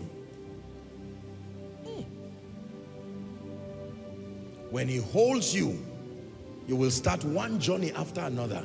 It will not make sense. So when he starts, remember I told you, he would disrupt a lot of your plans. You will not even understand your own life yourself. The only thing is that you know he's leading me. But as he leads you through all of that darkness, all of a sudden you will start seeing a ray of light. And that light, and through the foolishness of your submitting to him, it may take a few years, but you now begin to see the beauty and glory that comes out of your life. And people will turn and say, I used to know this sister. My God, we thought this sister was a total failure. Look what God has done. Look what God has made out of his life, out of her life. Let me speak to someone here before I continue. You have run your life your own way. Listen, you came to church because God is telling you this is the stubbornness that got your grandfather where he was. God gave him a chance, he rejected it. For some of us, God came to our parents and said, can I help you? You don't know the road. There used to be an old hymn we used to sing in a seminary. My God knows the way through the wilderness. He says, all I have to do is to follow. That you hold his hands and say, Spirit of God, the world is too wicked, too complicated, too deceptive. I don't even know who is sincere and who is not, but I can trust you. I can trust you. What's that song? Trust in the Lord with all your heart and lean not on your own understanding. In all your ways acknowledge him, and he shall direct, your path. Trust in the Lord with all your heart, and lean not on your own understanding. In all your ways acknowledge him, and he shall direct, and he shall direct your path. Honestly, I want you to believe that the Holy Spirit is a master at navigating destiny. He knows the mountains. He knows the valleys. You see, because in this journey of destiny, you can be looking at a hole and not know it is a hole. It's only when your eyes tells you it's a hole, and you will see beautiful lush gardens and quickly get there and find yourself in a hole that if you are not careful, you may never come out of. There are many people who have entered pits in destiny, pits in ministry, pits in family. Only God can bring them out, because they have decided that they will stubbornly run their lives by themselves. God is speaking to someone. Trust God with your life. You have trusted people and things of lesser value. You carried your whole life and gave them. Alagbara, help me. You are the mighty God, and you are told you. You are the glorious God. Alagbara, Alagbara. You are the mighty God. You are the mighty God. And you are told you. You are the glorious God. Alagbara. You are the mighty God. And you are told you. You are the glorious God. I'm ministering to you. Dave, can you sing for me that song, Spirit Lead Me? Find a convenient key and sing it. I want you to listen. Spirit, lead me where my trust is without borders. Listen. Let me walk upon the waters wherever you would call me. Take me deeper than my feet would ever wander, and my faith would be made stronger in the presence of my Savior. Spirit, lead me where my trust is without borders. Let me walk upon the waters wherever you would call me. Take me deeper than my feet would ever wander, and my faith would be made stronger in the presence of my Savior. Spirit, lead me where my trust is without borders.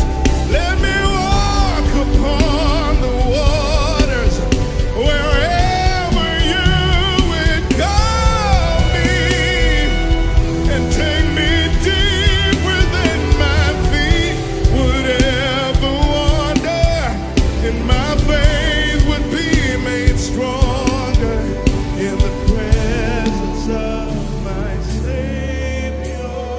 Hallelujah.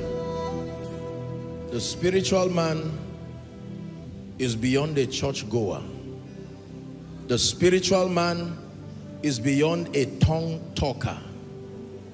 The spiritual man is beyond a routine prayer practitioner. A spiritual man is beyond a fasting person. No.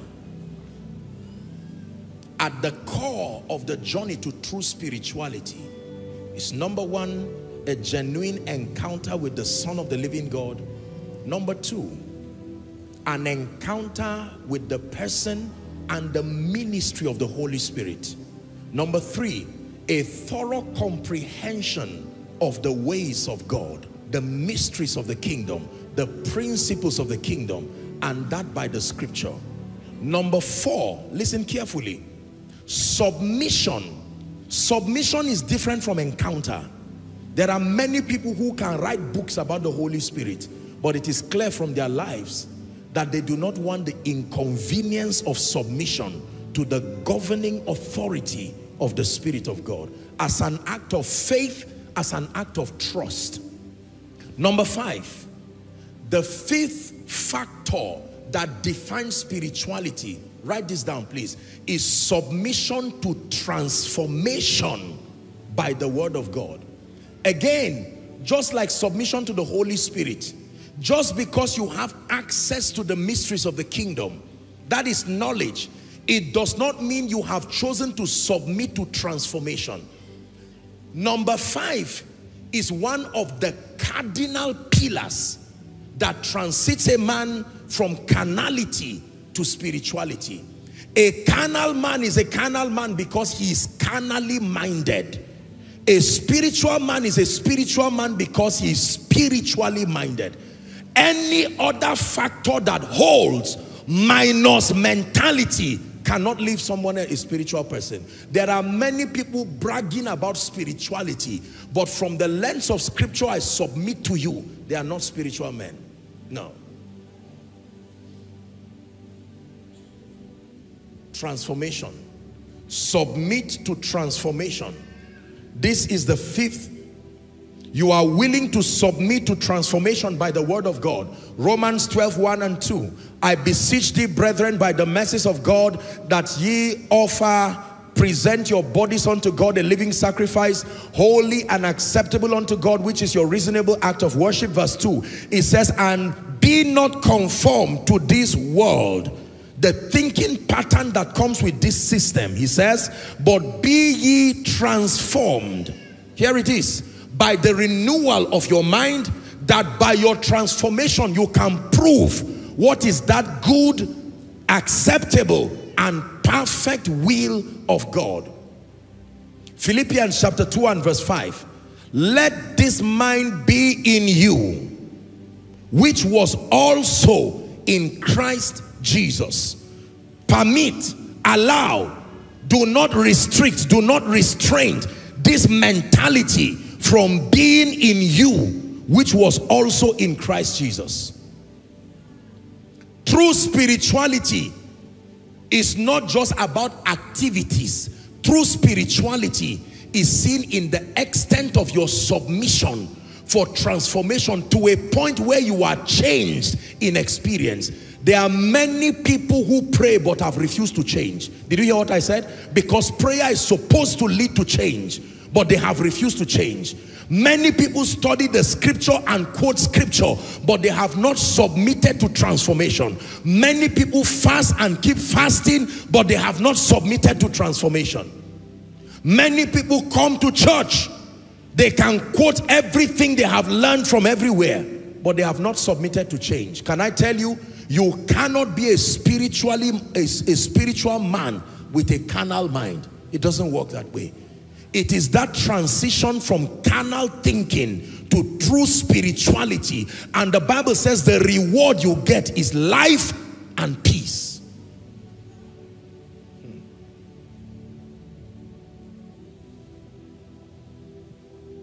Submission to the word of God. Submission to transformation. That the word of God, like the Spirit of God, becomes final authority over your life. You have been indoctrinated by the value system of the kingdom. Are we together? I have taught you that one of the ways you test transformation is that it becomes difficult for people to connect you to any region within the earth. It's difficult for them to say you are Yoruba or Hausa or Igbo. Maybe by your accent or by your look, that's fine. But by behavior, no. Your behavior is so transitioned, it betrays where you are coming from.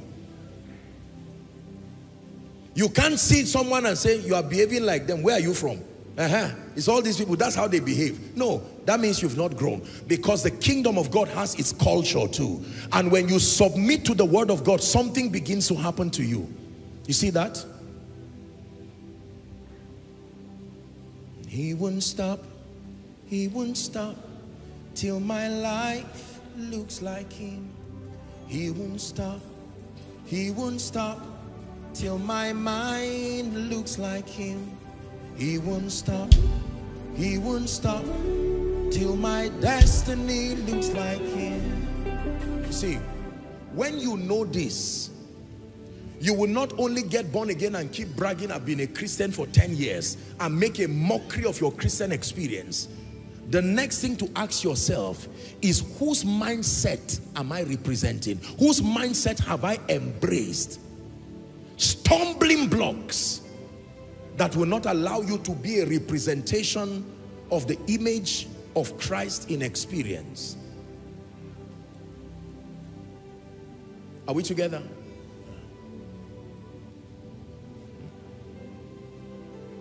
Submission to transformation. This is what is happening to you. That's why I salute you and I take your coming every week, not just as I don't have a membership mentality as a man of God. I'm too serious to be thinking membership. No, you are beyond members.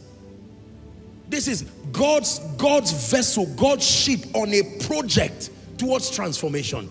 Is the reason why I take my work very seriously. You see that?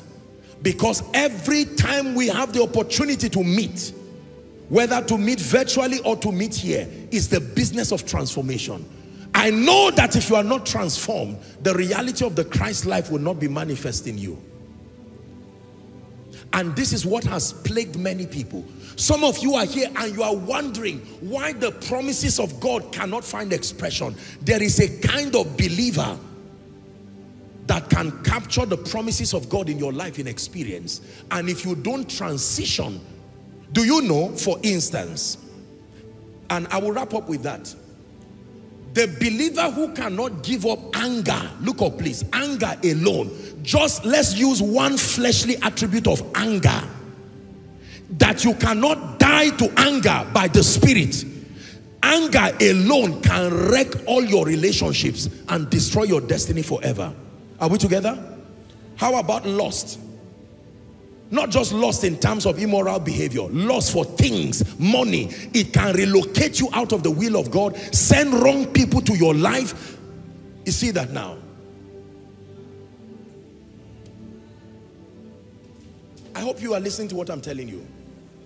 Just one fleshly attribute is like a virus that can enter your system and wreck you into pieces. Wreck you into pieces. I love God, oh, but let me tell you, me, my own kind of pastor is when I'm angry, I will come down to the member and beat the person and come up. You see, don't celebrate bad things. Change. Whether you're a man of God, whether you're a member, if you find out something in you is not good, don't justify it. Because a man of God is still a student. Change. Don't justify it.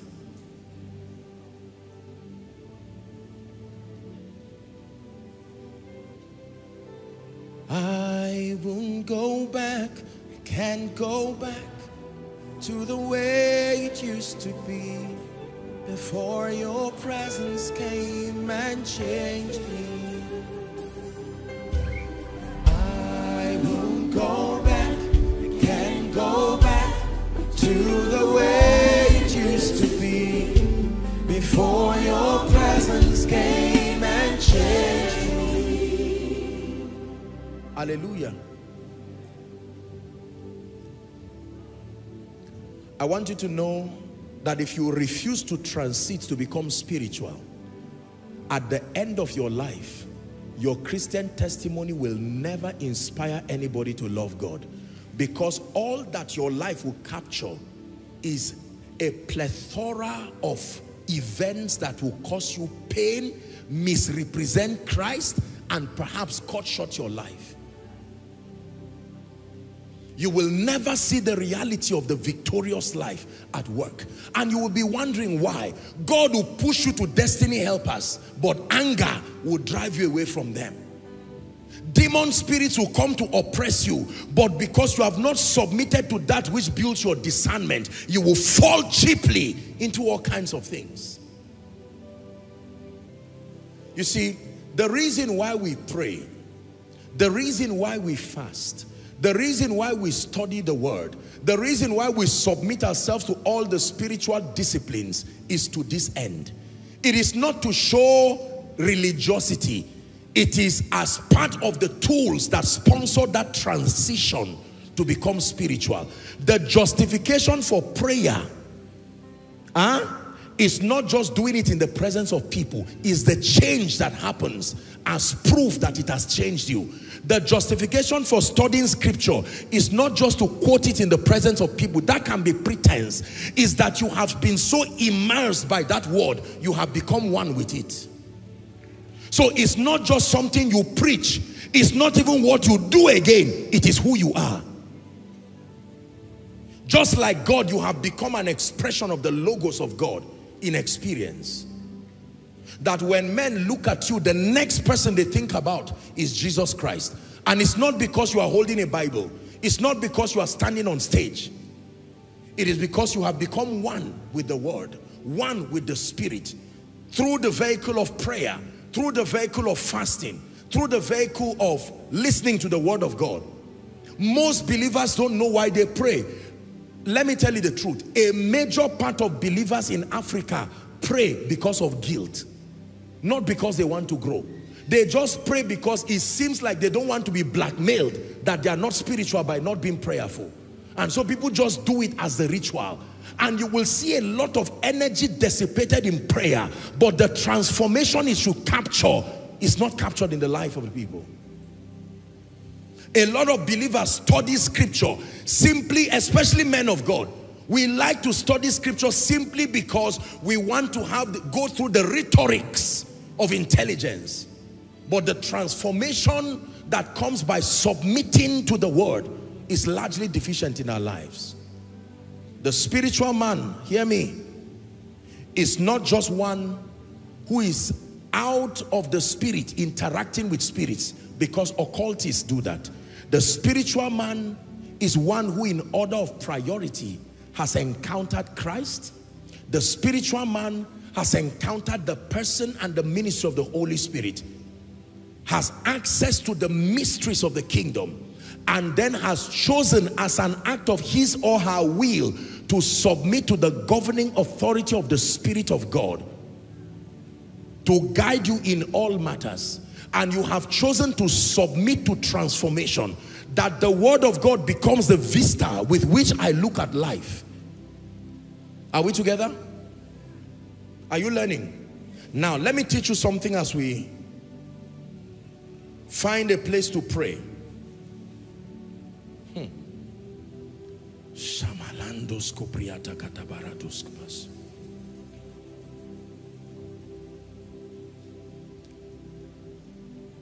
Someone is rising in this place tonight. And by the Spirit of the living God, you are stepping into a dimension in the Spirit where your life becomes a sign and a wonder. In the name of Jesus Christ. Now, listen.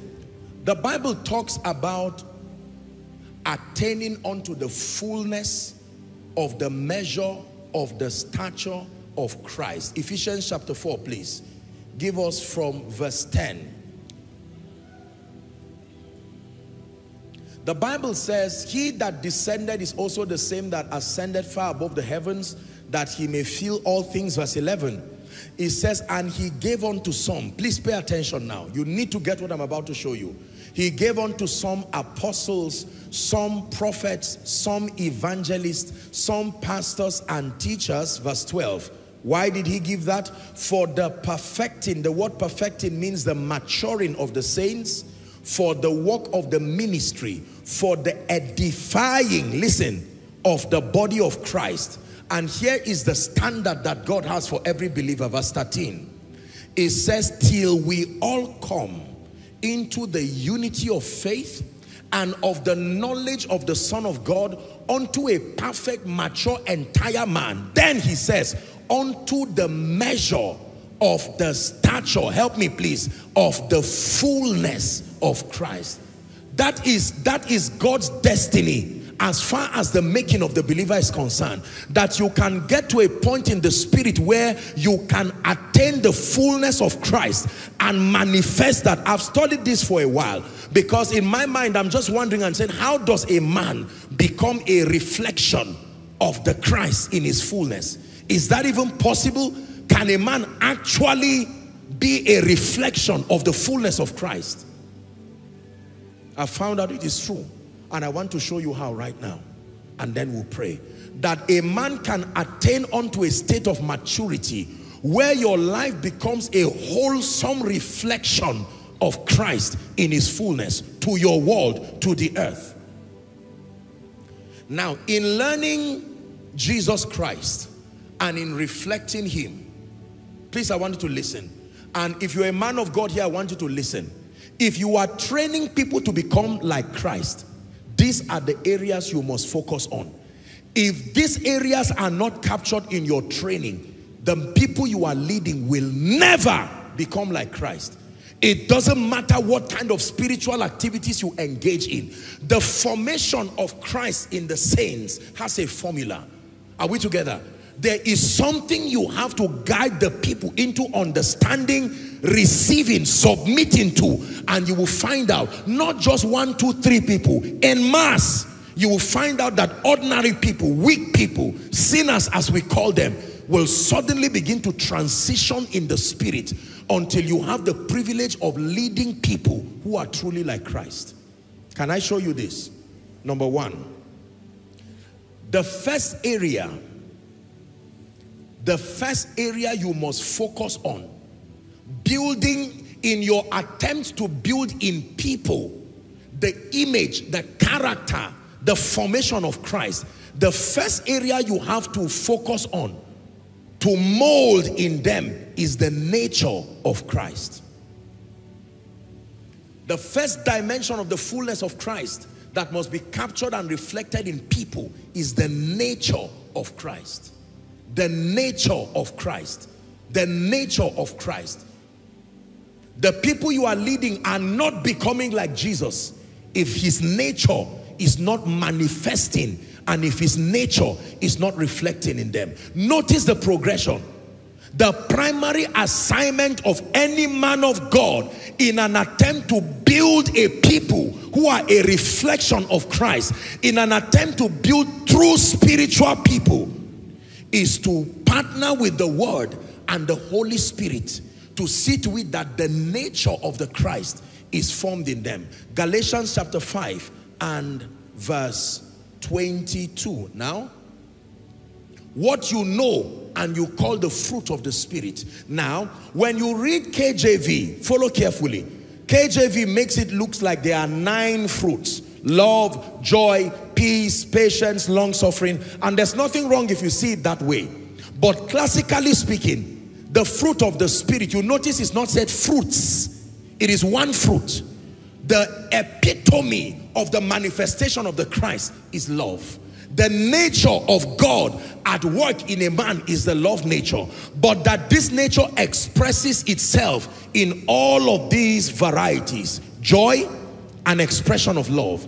Peace, an expression of love. Patience, an expression of love. Gentleness. Gentleness is not a personality thing. It is the outworking of the Spirit of the Christ in a yielded vessel. Listen, as you are looking at these things now, debunk respectfully from the lens of Scripture that thought that this is my personality. I am an angry person. I am not gentle. I am jealous. That's how we are. It's a lie. When you become a spiritual man, it is the journey to deadening every other thing that is not of the Christ. Are we together now? The nature of Christ. Everybody say the nature of Christ. That means I should be able to bring someone, Igbo, Yoruba, Hausa, South, Middle Belt, Caribbean, American, European, group all of them together. If it is true they are spiritual men, they should look like relatives from the same family. Are we together?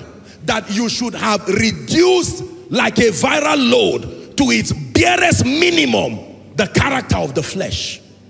When you look at them, please keep that scripture. This is what I should find in a spiritual man. Love. In all its expressions. Joy. You see that? Peace. Patience. I'm not a patient person, but I love God. Walk on it. Walk on it. Allow the Spirit of God live out the character of the Christ. All of these things, we saw it in the life of Jesus. And the Bible says, as the Father has sent me, so send I you. We always think of this with respect to power. But power issue will come But the first area that you must labor with the Spirit to build is the character and the nature of Christ. Say it again, the nature of Christ. Gentleness, goodness, faith. Verse 23. Meekness. You know what meekness is? Teachability. Teachability, the antidote to pride. Teachability. Temperance. Another word for temperance is self-control. Self-control. Self-control. It says, against such there is no law. Listen to me. When you look at a Christian, a child of God, who has truly become a spiritual man, the first thing that should catch your attention is not tongues. The first thing that should catch your attention is not rhema. The first thing that should catch your attention, listen carefully, is not manifestations of power. The first thing that should catch your attention when you meet a real Christian is the energy that flows from his love life. Did you hear what I said? You see that we have a lot of work to do in our lives. How many of us say we are Christians and people stand and they want to run away because hate has an energy? You can feel it.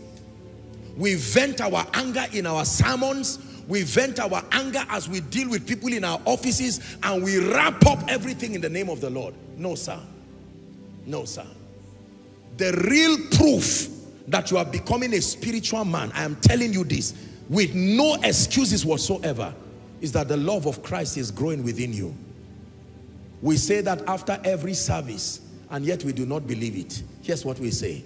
The grace of our Lord Jesus Christ, the love of God, and we even say the sweet fellowship of the Holy Spirit, be with us all. Amen.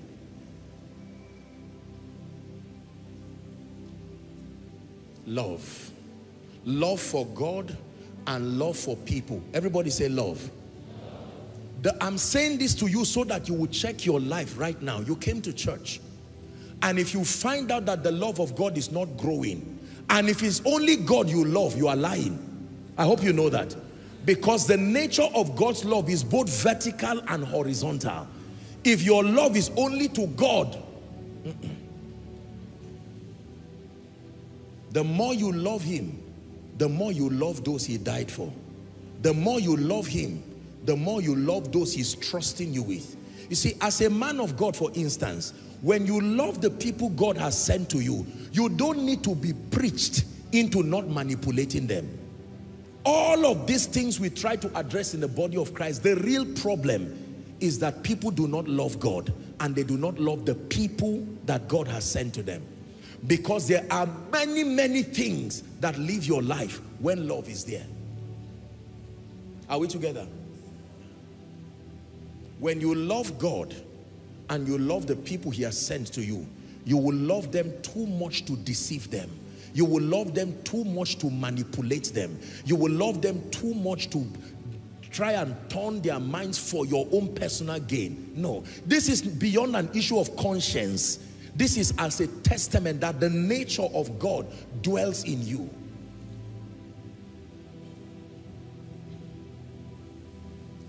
How many believers have love? When you begin to make teachings on love, most believers just think it's a feminine thing. Their mind goes straight to Valentine, and they think love, love. Is it really this love thing? I want miracle and power. It's the reason why many people become cheated. Because love is not as weak as you think it is. That's what defeated Satan.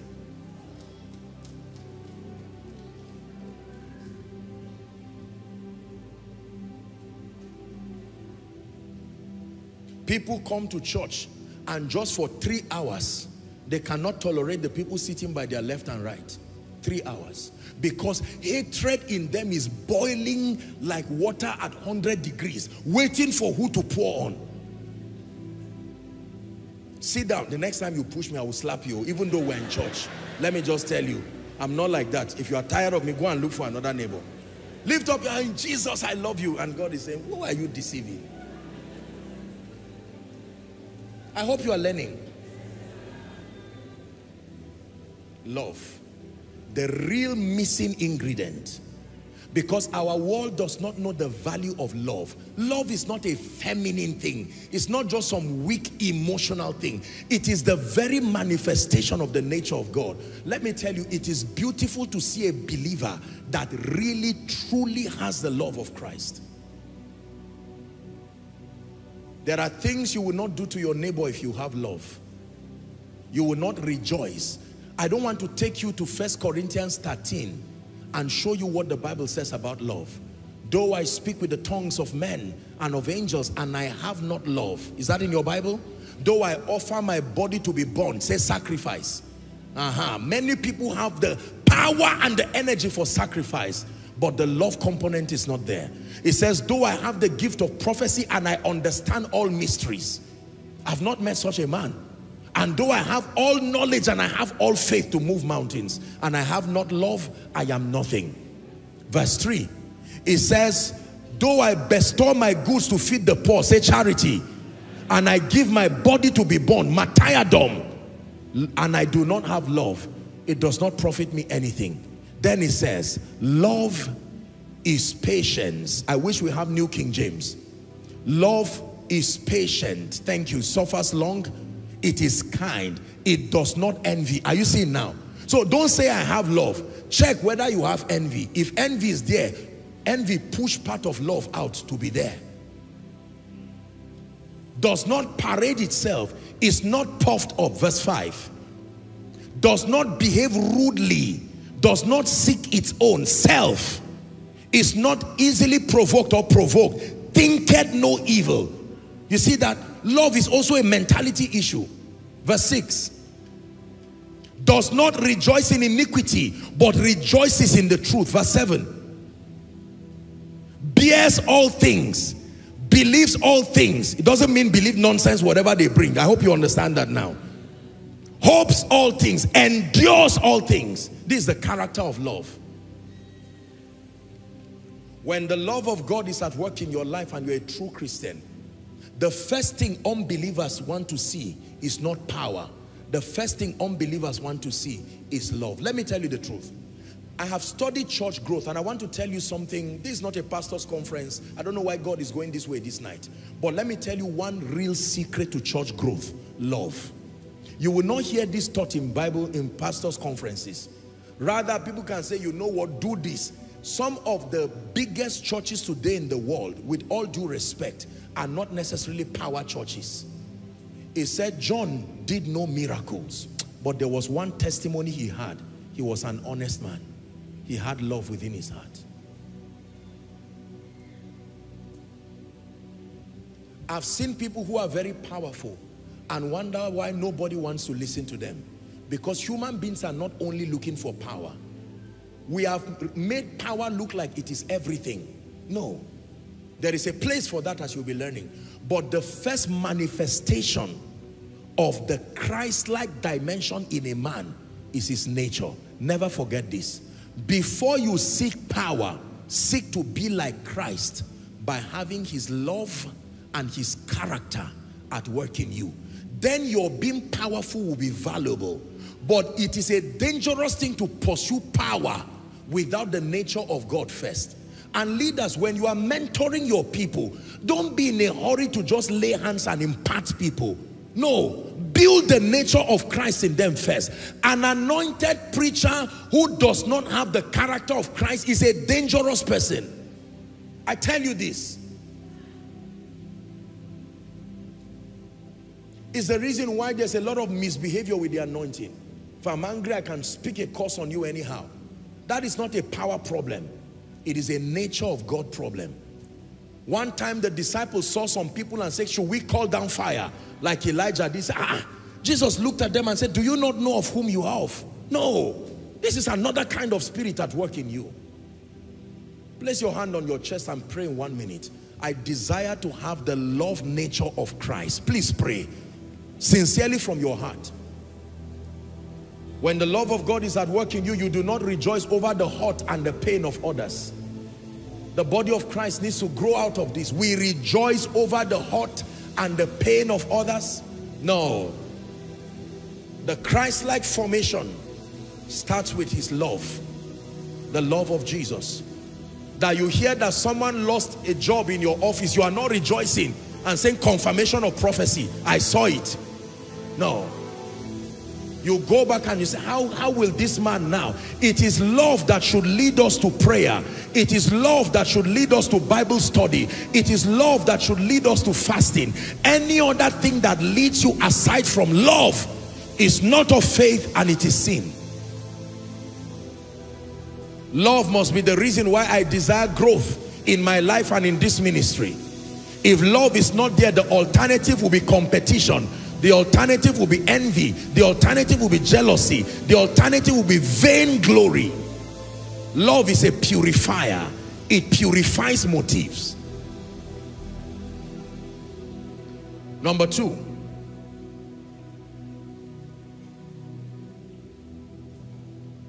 the first dimension of Christ that must be captured in any man to be spiritual is called his nature, the nature of Christ. Number two, the second dimension of Christ that must be captured in every believer to be called a spiritual man is called the mind or the wisdom of Christ. So the first is the nature of Christ, the love of Christ. The second dimension is called the mind of Christ. Philippians chapter 2 and verse 5. The mind of Christ. The mind of Christ. The mind of Christ. The wisdom.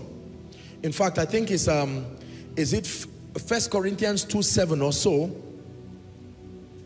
I hope I got that right. Give it to us. Let's see. 1 Corinthians chapter 2 and 7. Yes, the wisdom, the hidden wisdom that God ordained for our glory. I used to think when the Bible says the mind of Christ, it just means the brain of Christ. But the word mind of Christ there does not just mean the mentality of Christ. It's an overall capture of the wisdom of God. One of the ways you manifest Christ is in wisdom. There is something in the Bible called the wisdom of the just. Luke 1:17. The wisdom of the just. Anybody who is in Christ, there is a dimension of wisdom. It's called the mind of Christ. Transformation, but a manifestation of wisdom. If that wisdom is not captured in your life, you are not a spiritual man. It's like a general that does not know how to shoot a gun. Is that a real general? How did he become a general? Even a young boy graduated from NDA who cannot shoot a gun will not graduate. Are we together? A general that cannot shoot a gun, a football superstar who has never scored one penalty kick, a policeman who has never made one arrest. No. There is a wisdom component that is required in life. Are we together? Yeah. Listen, when you believe this, you will cry out for the nature of Christ, to be more like him.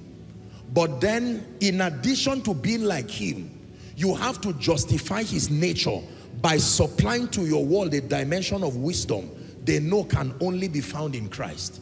Are you seeing it now? The first place it affects is your heart. Then it goes to your mind. Are you seeing that now? Then it goes to your hands. Power. Your heart. Purified. You become like Christ in experience.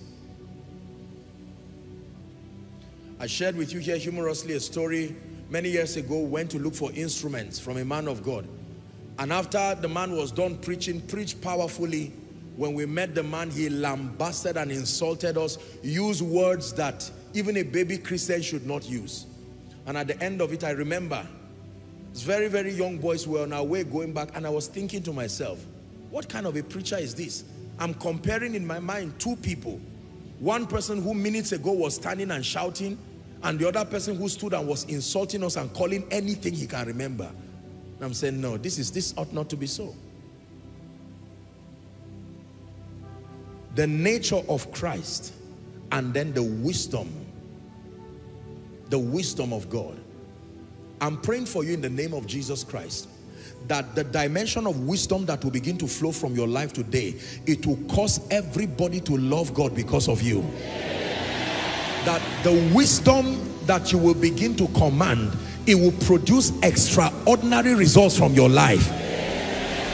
You will gain mastery over the mysteries of the kingdom, and you will engage them with such level of mastery. Your life will be an unending episode of kingdom exploits. You believe that? Say amen. It takes wisdom to build and excel in ministry. It takes wisdom to build and excel in career. It takes wisdom to maintain relationships. It takes wisdom to frontier and champion kingdom activities. Behind the mighty works you see that the saints command is the wisdom of God. Ordinary men fortified by divine wisdom. Wisdom that is not Sophia, not just earthly wisdom. Wisdom that is not just sensual and scientific. Wisdom that is not just demonic or diabolic. Wisdom that comes from above. Pure, potent, carrying the ability to deliver results. Be tired of your non-productive nature as a believer and begin to contend for wisdom. Something is wrong with my life. I love the Lord. Let people not look at your life and say, this man, oh, if he's been a Christian, he loves being he's a child of God. But in terms of kingdom results, don't go to him. He has 100% love and 0 wisdom. Bad decisions, wisdom. The wisdom of the just. There is a kind of education believers must have. Your secular education, as powerful as it is wonderful, needed, useful, but not enough to produce the kind of godlike destiny you seek to produce. Do you know why? The variables that you need to overcome to be successful God's way are so many, and not all of them are captured in your secular training. You have to be re-enlightened, re-educated again, God's way, to equip you with the requisite wisdom to reign as a king and as a priest that you are. Hallelujah. Everybody say wisdom. And wisdom is not just a spiritual thing alone. Wisdom affects your mind, the way you think, the way there is a way you can do the business God has given you. You will see let me tell you this. How do you know God's wisdom is at work? Because you will see God's dimension of results through your decisions. The moment your decisions are still producing human results, you have not brought God's wisdom. I tell you. Extraordinary, undeniable works by the hand of God. That is wisdom for you.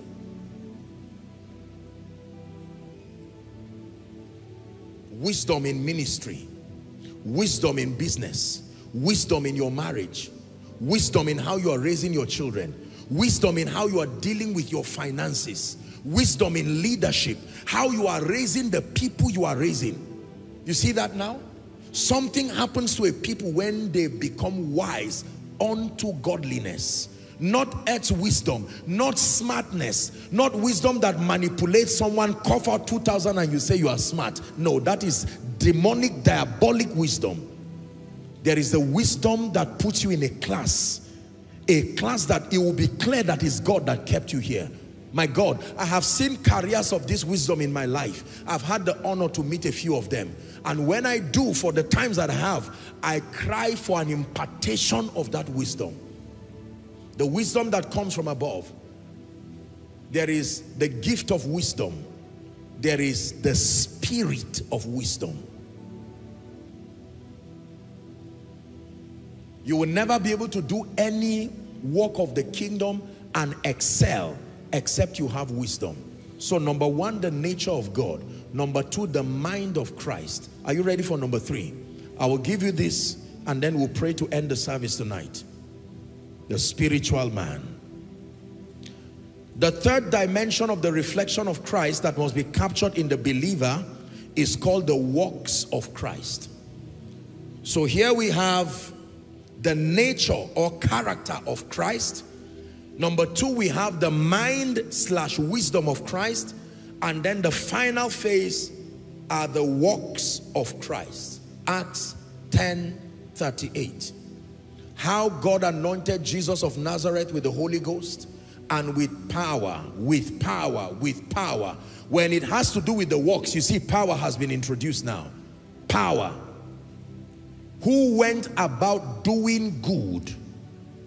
It didn't say who went about organizing programs. He went about doing good as a lifestyle, the works of Christ. Doing good. This is beyond just charity. Doing good, bringing life, becoming like a river that everywhere you flow to, life happens for the people. Healing all who were oppressed of the devil. Notice 3 words that you should not forget when it has to do with the works of Christ. The Holy Spirit, power, Satan. The Holy Spirit who brings the power, and that power is primarily against the demonic activities that assault the saints. The works of Christ. In John chapter 20 and verse 21. John chapter 20 and verse 21. Please give it to us. John 20 and verse 21. Do we have that? John 20 and verse 21. So Jesus said unto them again, peace to you, as the Father has sent me, my God, as the Father has sent me. He did not just send me to reveal his nature, he sent me to reveal his power.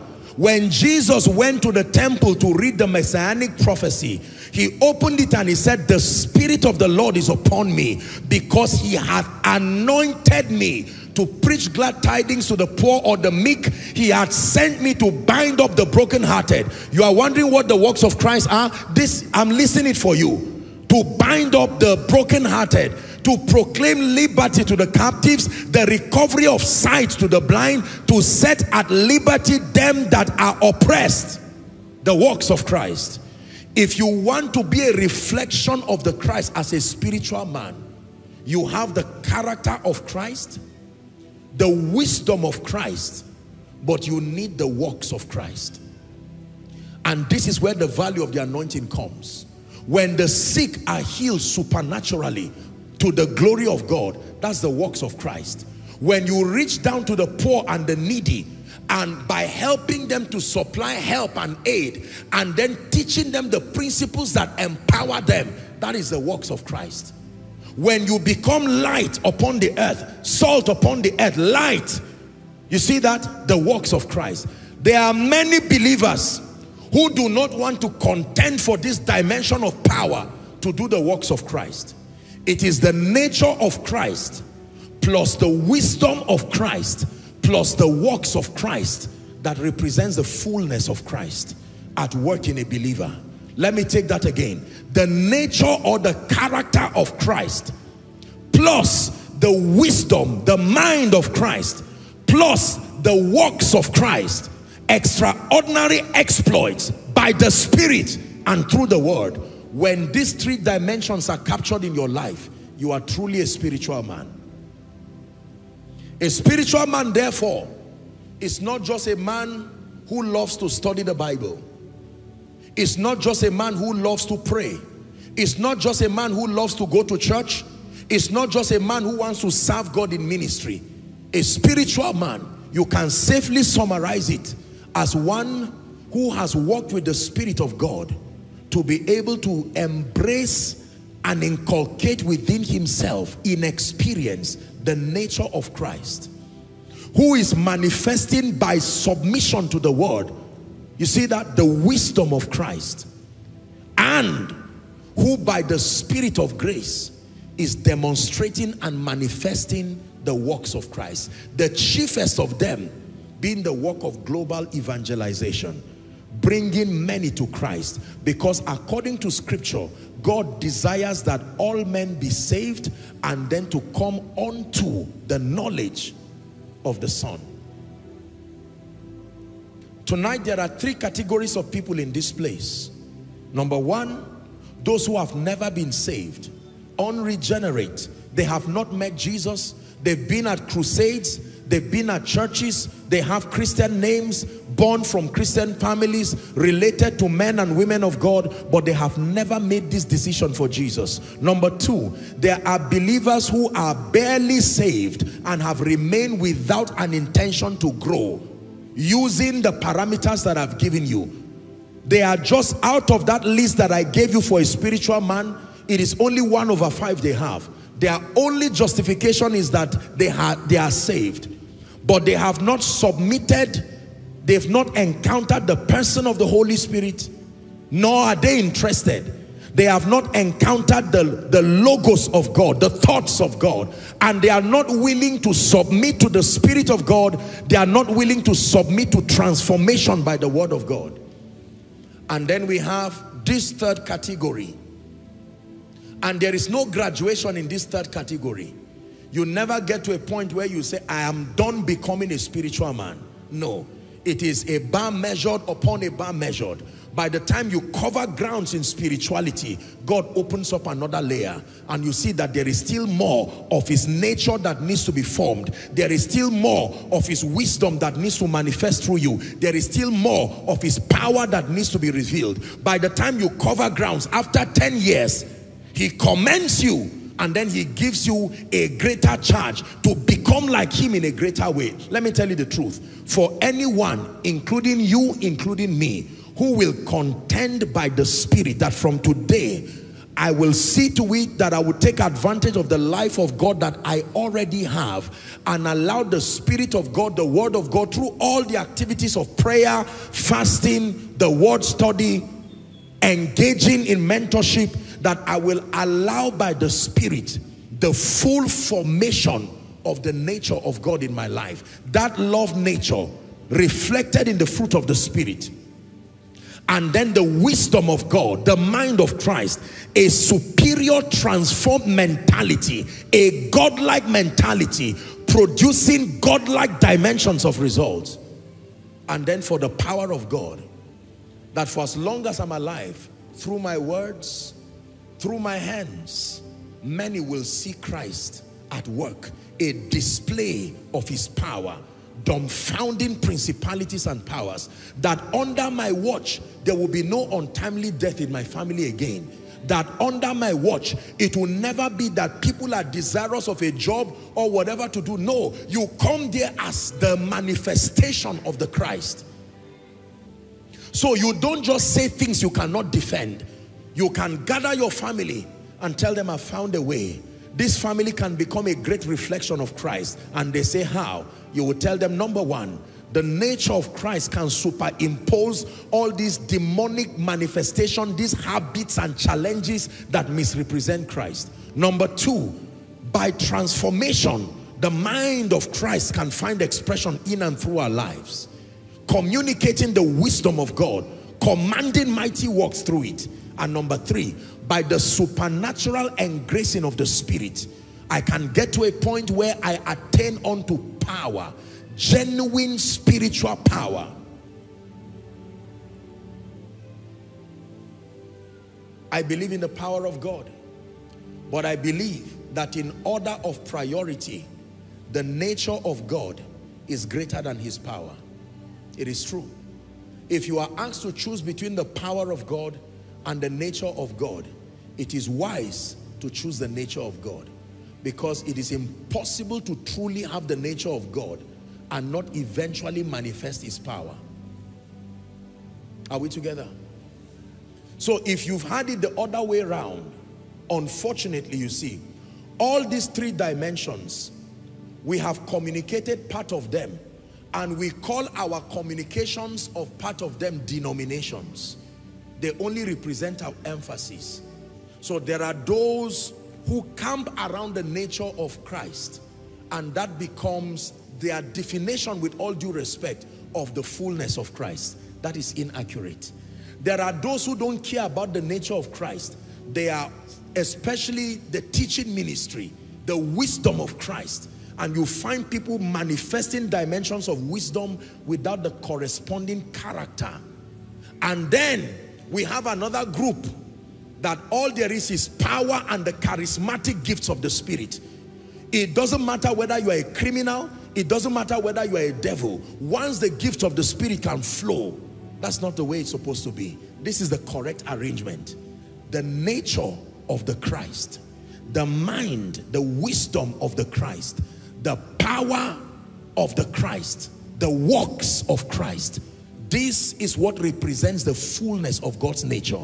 And this is what Paul was telling the church in Ephesus, that it is to this end that God went through all that labor to give unto some apostles and prophets and evangelists and teachers. Are we together? And pastors. Why? To be able to help the body of Christ manifest in its fullness the nature of Christ, manifest the wisdom of Christ, and manifest the power of Christ. And let me tell you honestly before we round up, you will seldom be given an assignment to complete or manifest all these three by yourself. No. Usually there are portions of these dimensions given to us. The whole job is supposed to be done by a corporate body, not only one person.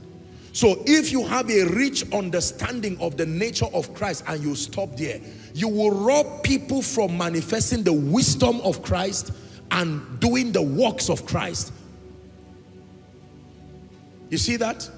That is the reason why it is a dangerous thing when the body of Christ fights itself. This is what we are fighting. The believer who only manifests the nature of Christ will never manifest the fullness of Christ. The believer who manifests only the wisdom of Christ will draw people to him, but lack of character, the nature of Christ, will even bring a bigger betrayal to the name of Christ, because you will be like that tree. You attract people by your wisdom, but when they come, because you see, proximity reveals. The moment you come close, you will see, no, now, not again. And if all you have is the power of God, the greatest misrepresentation of the Christ will come from manifesting his power without his wisdom and without his nature. That is dangerous. Because of these three, the one that has the most attraction is the power dimension. So it will bring multitudes, and you'll find out you are bankrupt of wisdom, but sadly bankrupt of his nature. So in mentoring believers, you don't start with power, you don't start with wisdom. Discipleship 101, the labor of building the character of Christ in people. Then the wisdom of Christ, then the power of Christ. You have raised a mighty army for Jesus. Are you ready to pray? Please rise up on your feet. Thank you. Thank you.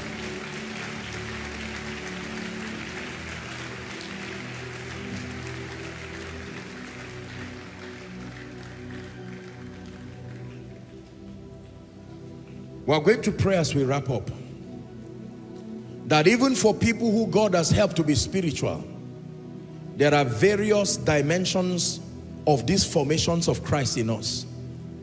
There are people, the richest dimension of the formation of Christ in you is his wisdom, not his character. There are those, the richest formation of the Christ in you, it's not like the nature is not there, but it's not rich enough to bring glory to Christ. God is calling us tonight to adjust these various areas. For the one who has the power of God more than character, more than wisdom, God is calling you to step up these two. Don't just perform miracles, don't just prophesy. There is room to know the word of God and have an understanding of scripture, your antidote to error. But more importantly, the nature of Christ, that the closer people come to you, they will truly see that you're a representation of Christ. Imagine you having a rich manifestation of his nature and character in experience, having sound wisdom, understanding the ways of God, that the moment you open your mouth is wisdom that is communicated, and then having the faculty to defend the things that you propose through wisdom, that you have power. You are not deficient of spiritual power. That's going to be your prayer. Please open your mouth and pray. You know what area is deficient in your life. Take the next few minutes to cry before God. Lord, I'm praying, walk upon my character. Let the nations see you when they see me. Someone is praying. Online, make sure you are praying. I desire a richer manifestation of the nature of Christ. The attributes of the flesh that misrepresent God in my life. Someone is praying that they die and give room for the Christ to be seen. Pray for those who have done a good job allowing the fruit of the Spirit manifest. The fruit of the Spirit is important, but you need, in addition to it, wisdom. Many people lack wisdom. They are born again, they are sincere Christians, but they are poor, they are broke, they cannot build any organization, they cannot build any ministry, they can't build anything, they can't build their children. The problem is not lack of character, the problem is lack of wisdom. Anytime you do not have the power to build anything that lasts is a wisdom problem. Go ahead and pray. And there are those who have wisdom. When you listen to them, they say a lot of intelligent things, but there's no demonstration of the Spirit. We can talk about healing, but then the sick are never healed. Talk about liberty. We can teach intelligently about liberty, but the performance dimension of God is not there in their life. Please go ahead and pray. Oh, salvation has come. Oh, salvation has come. Oh, redemption has come. Oh, redemption has come. Oh, freedom has come.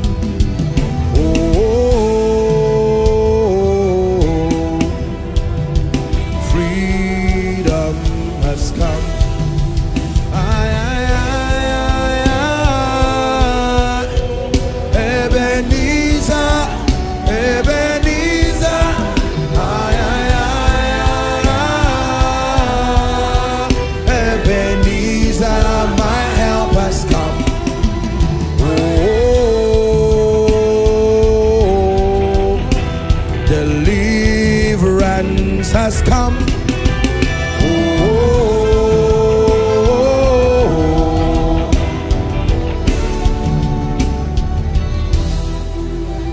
Are you praying? 10 more seconds.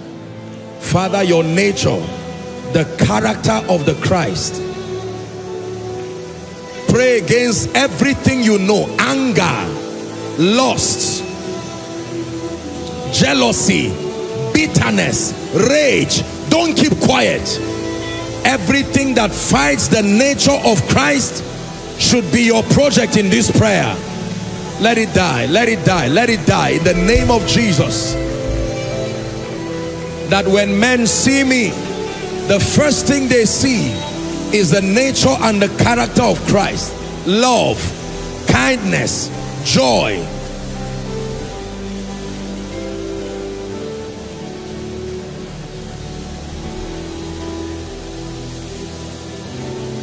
Now pray for wisdom.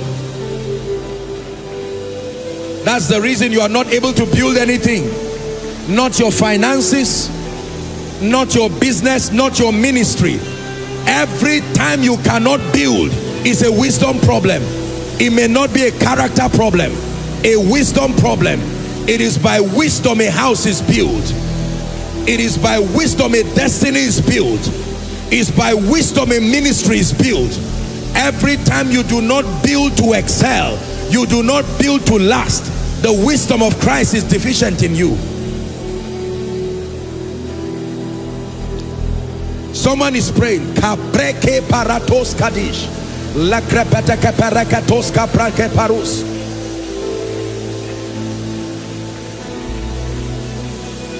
Hallelujah. Please go back and listen to this teaching again.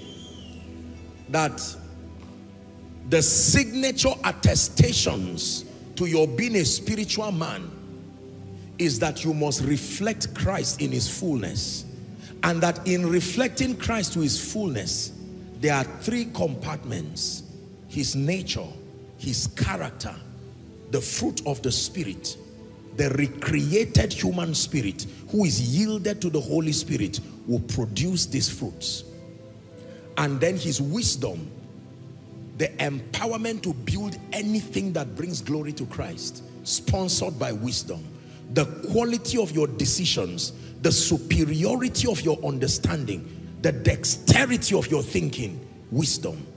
And then the power of God, the ability to demonstrate Christ here and now, to bring heavenly reality to be made manifest, supernaturally so. It is impossible to walk these three things and not truly reflect Christ. The fullness of Christ is not a mystery. It is the nature of Christ at work in you, plus the wisdom of the Christ, the mind of Christ richly formed in you in ever increasing measure, plus the power of God finding expression. So the next time you go to the place of prayer and you say, Lord, I want to become like you, you are now not praying a vague prayer. You know what you are praying. A greater formation of your nature, a greater importation of your wisdom, a greater manifestation of your power. You see, you are now praying profitably. When you open your Bible and you are studying, this is still what you are becoming.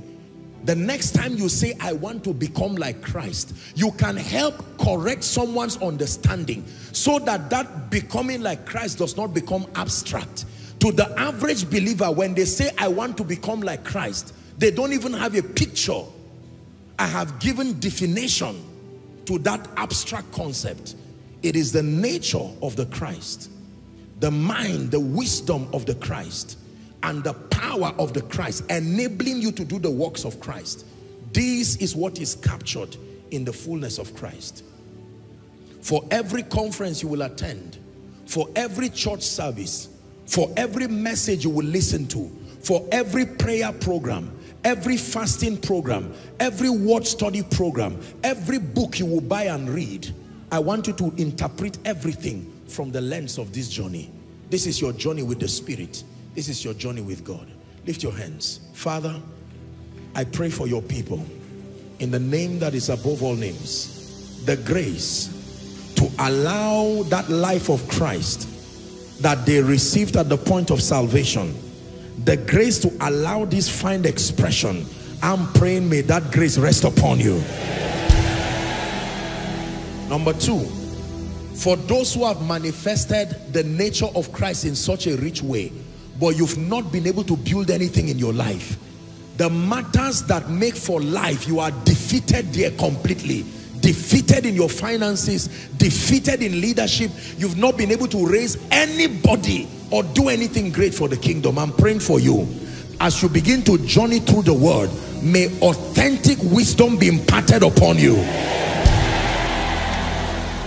Number three, I'm praying for those who are getting frustrated by saying the many things God can do as revealed by wisdom, but not able to demonstrate it here and now in your life, not the life of those who trust you. I'm praying for you. This missing power component that will help you do the works of Christ, let it rest upon you now.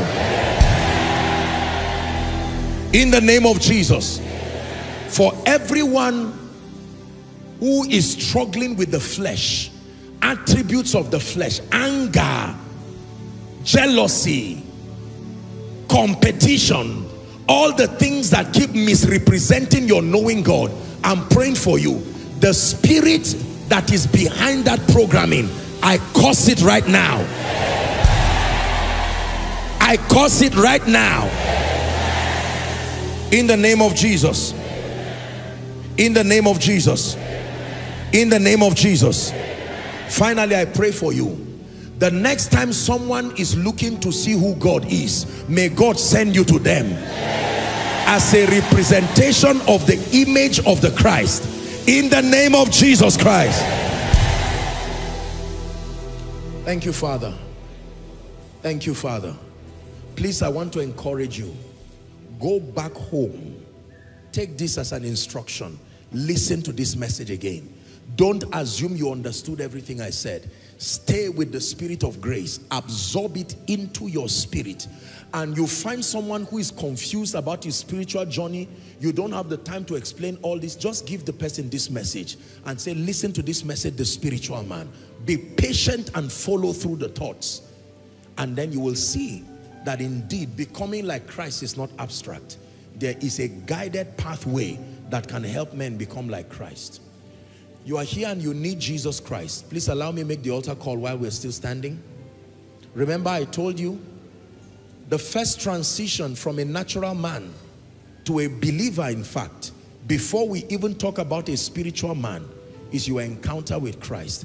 Do not allow this meeting end without your making this decision. And for the sake of one or two persons that whilst you were listening to me, you said, Apostle, in truth, I have not made this decision.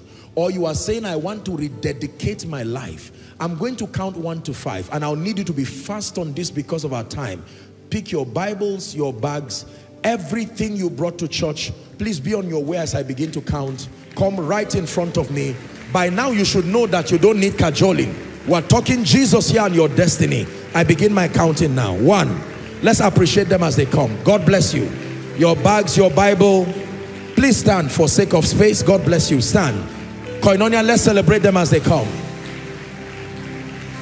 I won't go back, can't go back to the way it used to be before your presence came and changed me.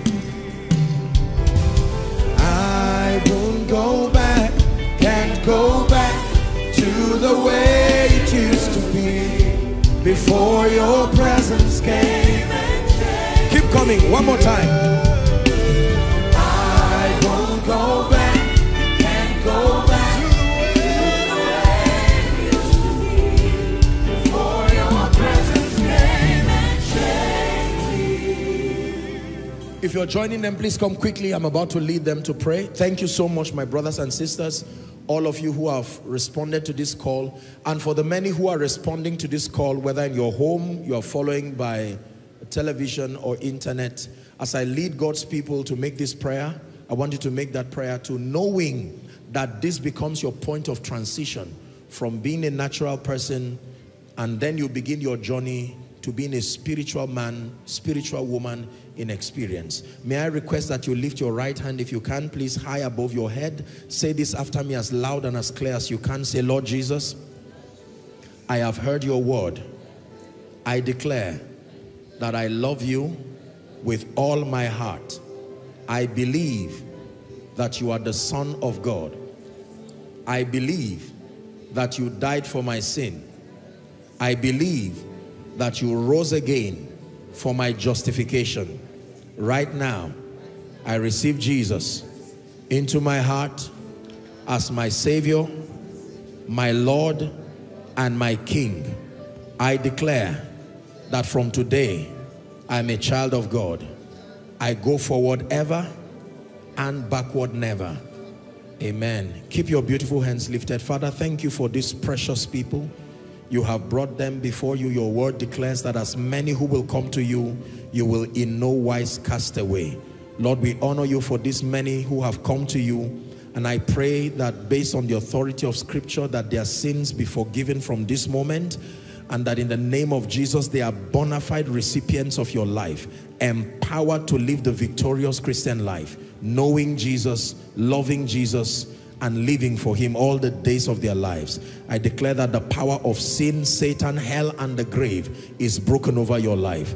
From tonight, you walk in righteousness and you live victorious Christian lives. In Jesus' name we pray. Amen and amen. Please do me a favor by walking to my right. That will be your left. There are counselors who are waiting to have a word with you very briefly, and then all of you will be back to your seats. Let's honor them, Koinonia. Is that the best you can do?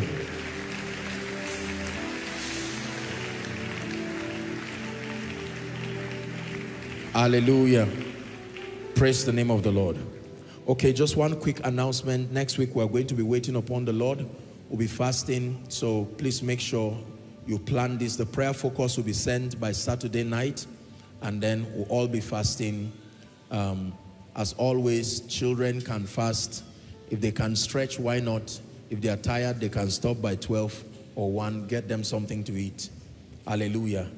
And everyone should participate. Please make sure that it's part of the discipline that builds you. We don't fast carelessly, we fast with understanding. The reason why it is sent in the night is so that you can use your night time to start praying.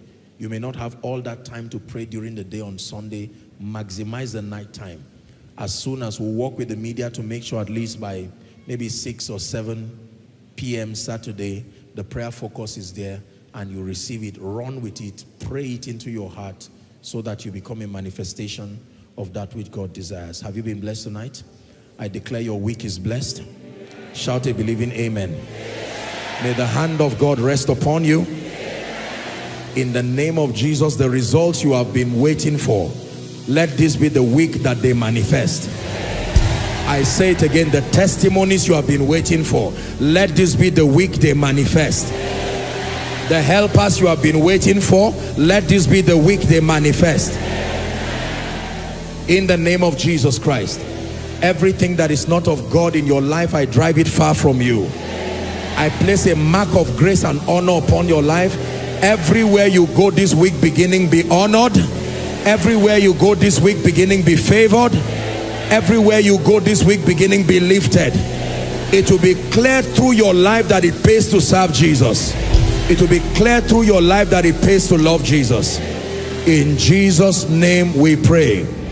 Together let's share the grace in fellowship. The grace of our Lord Jesus Christ, the love of God, the sweet fellowship of the Holy Spirit rest and abide with us now and forevermore. Amen. Surely all the days of our lives as we dwell in the house of the Lord forever and ever. Amen. God bless you. Please greet and hug someone by your left and right, and then see you next week.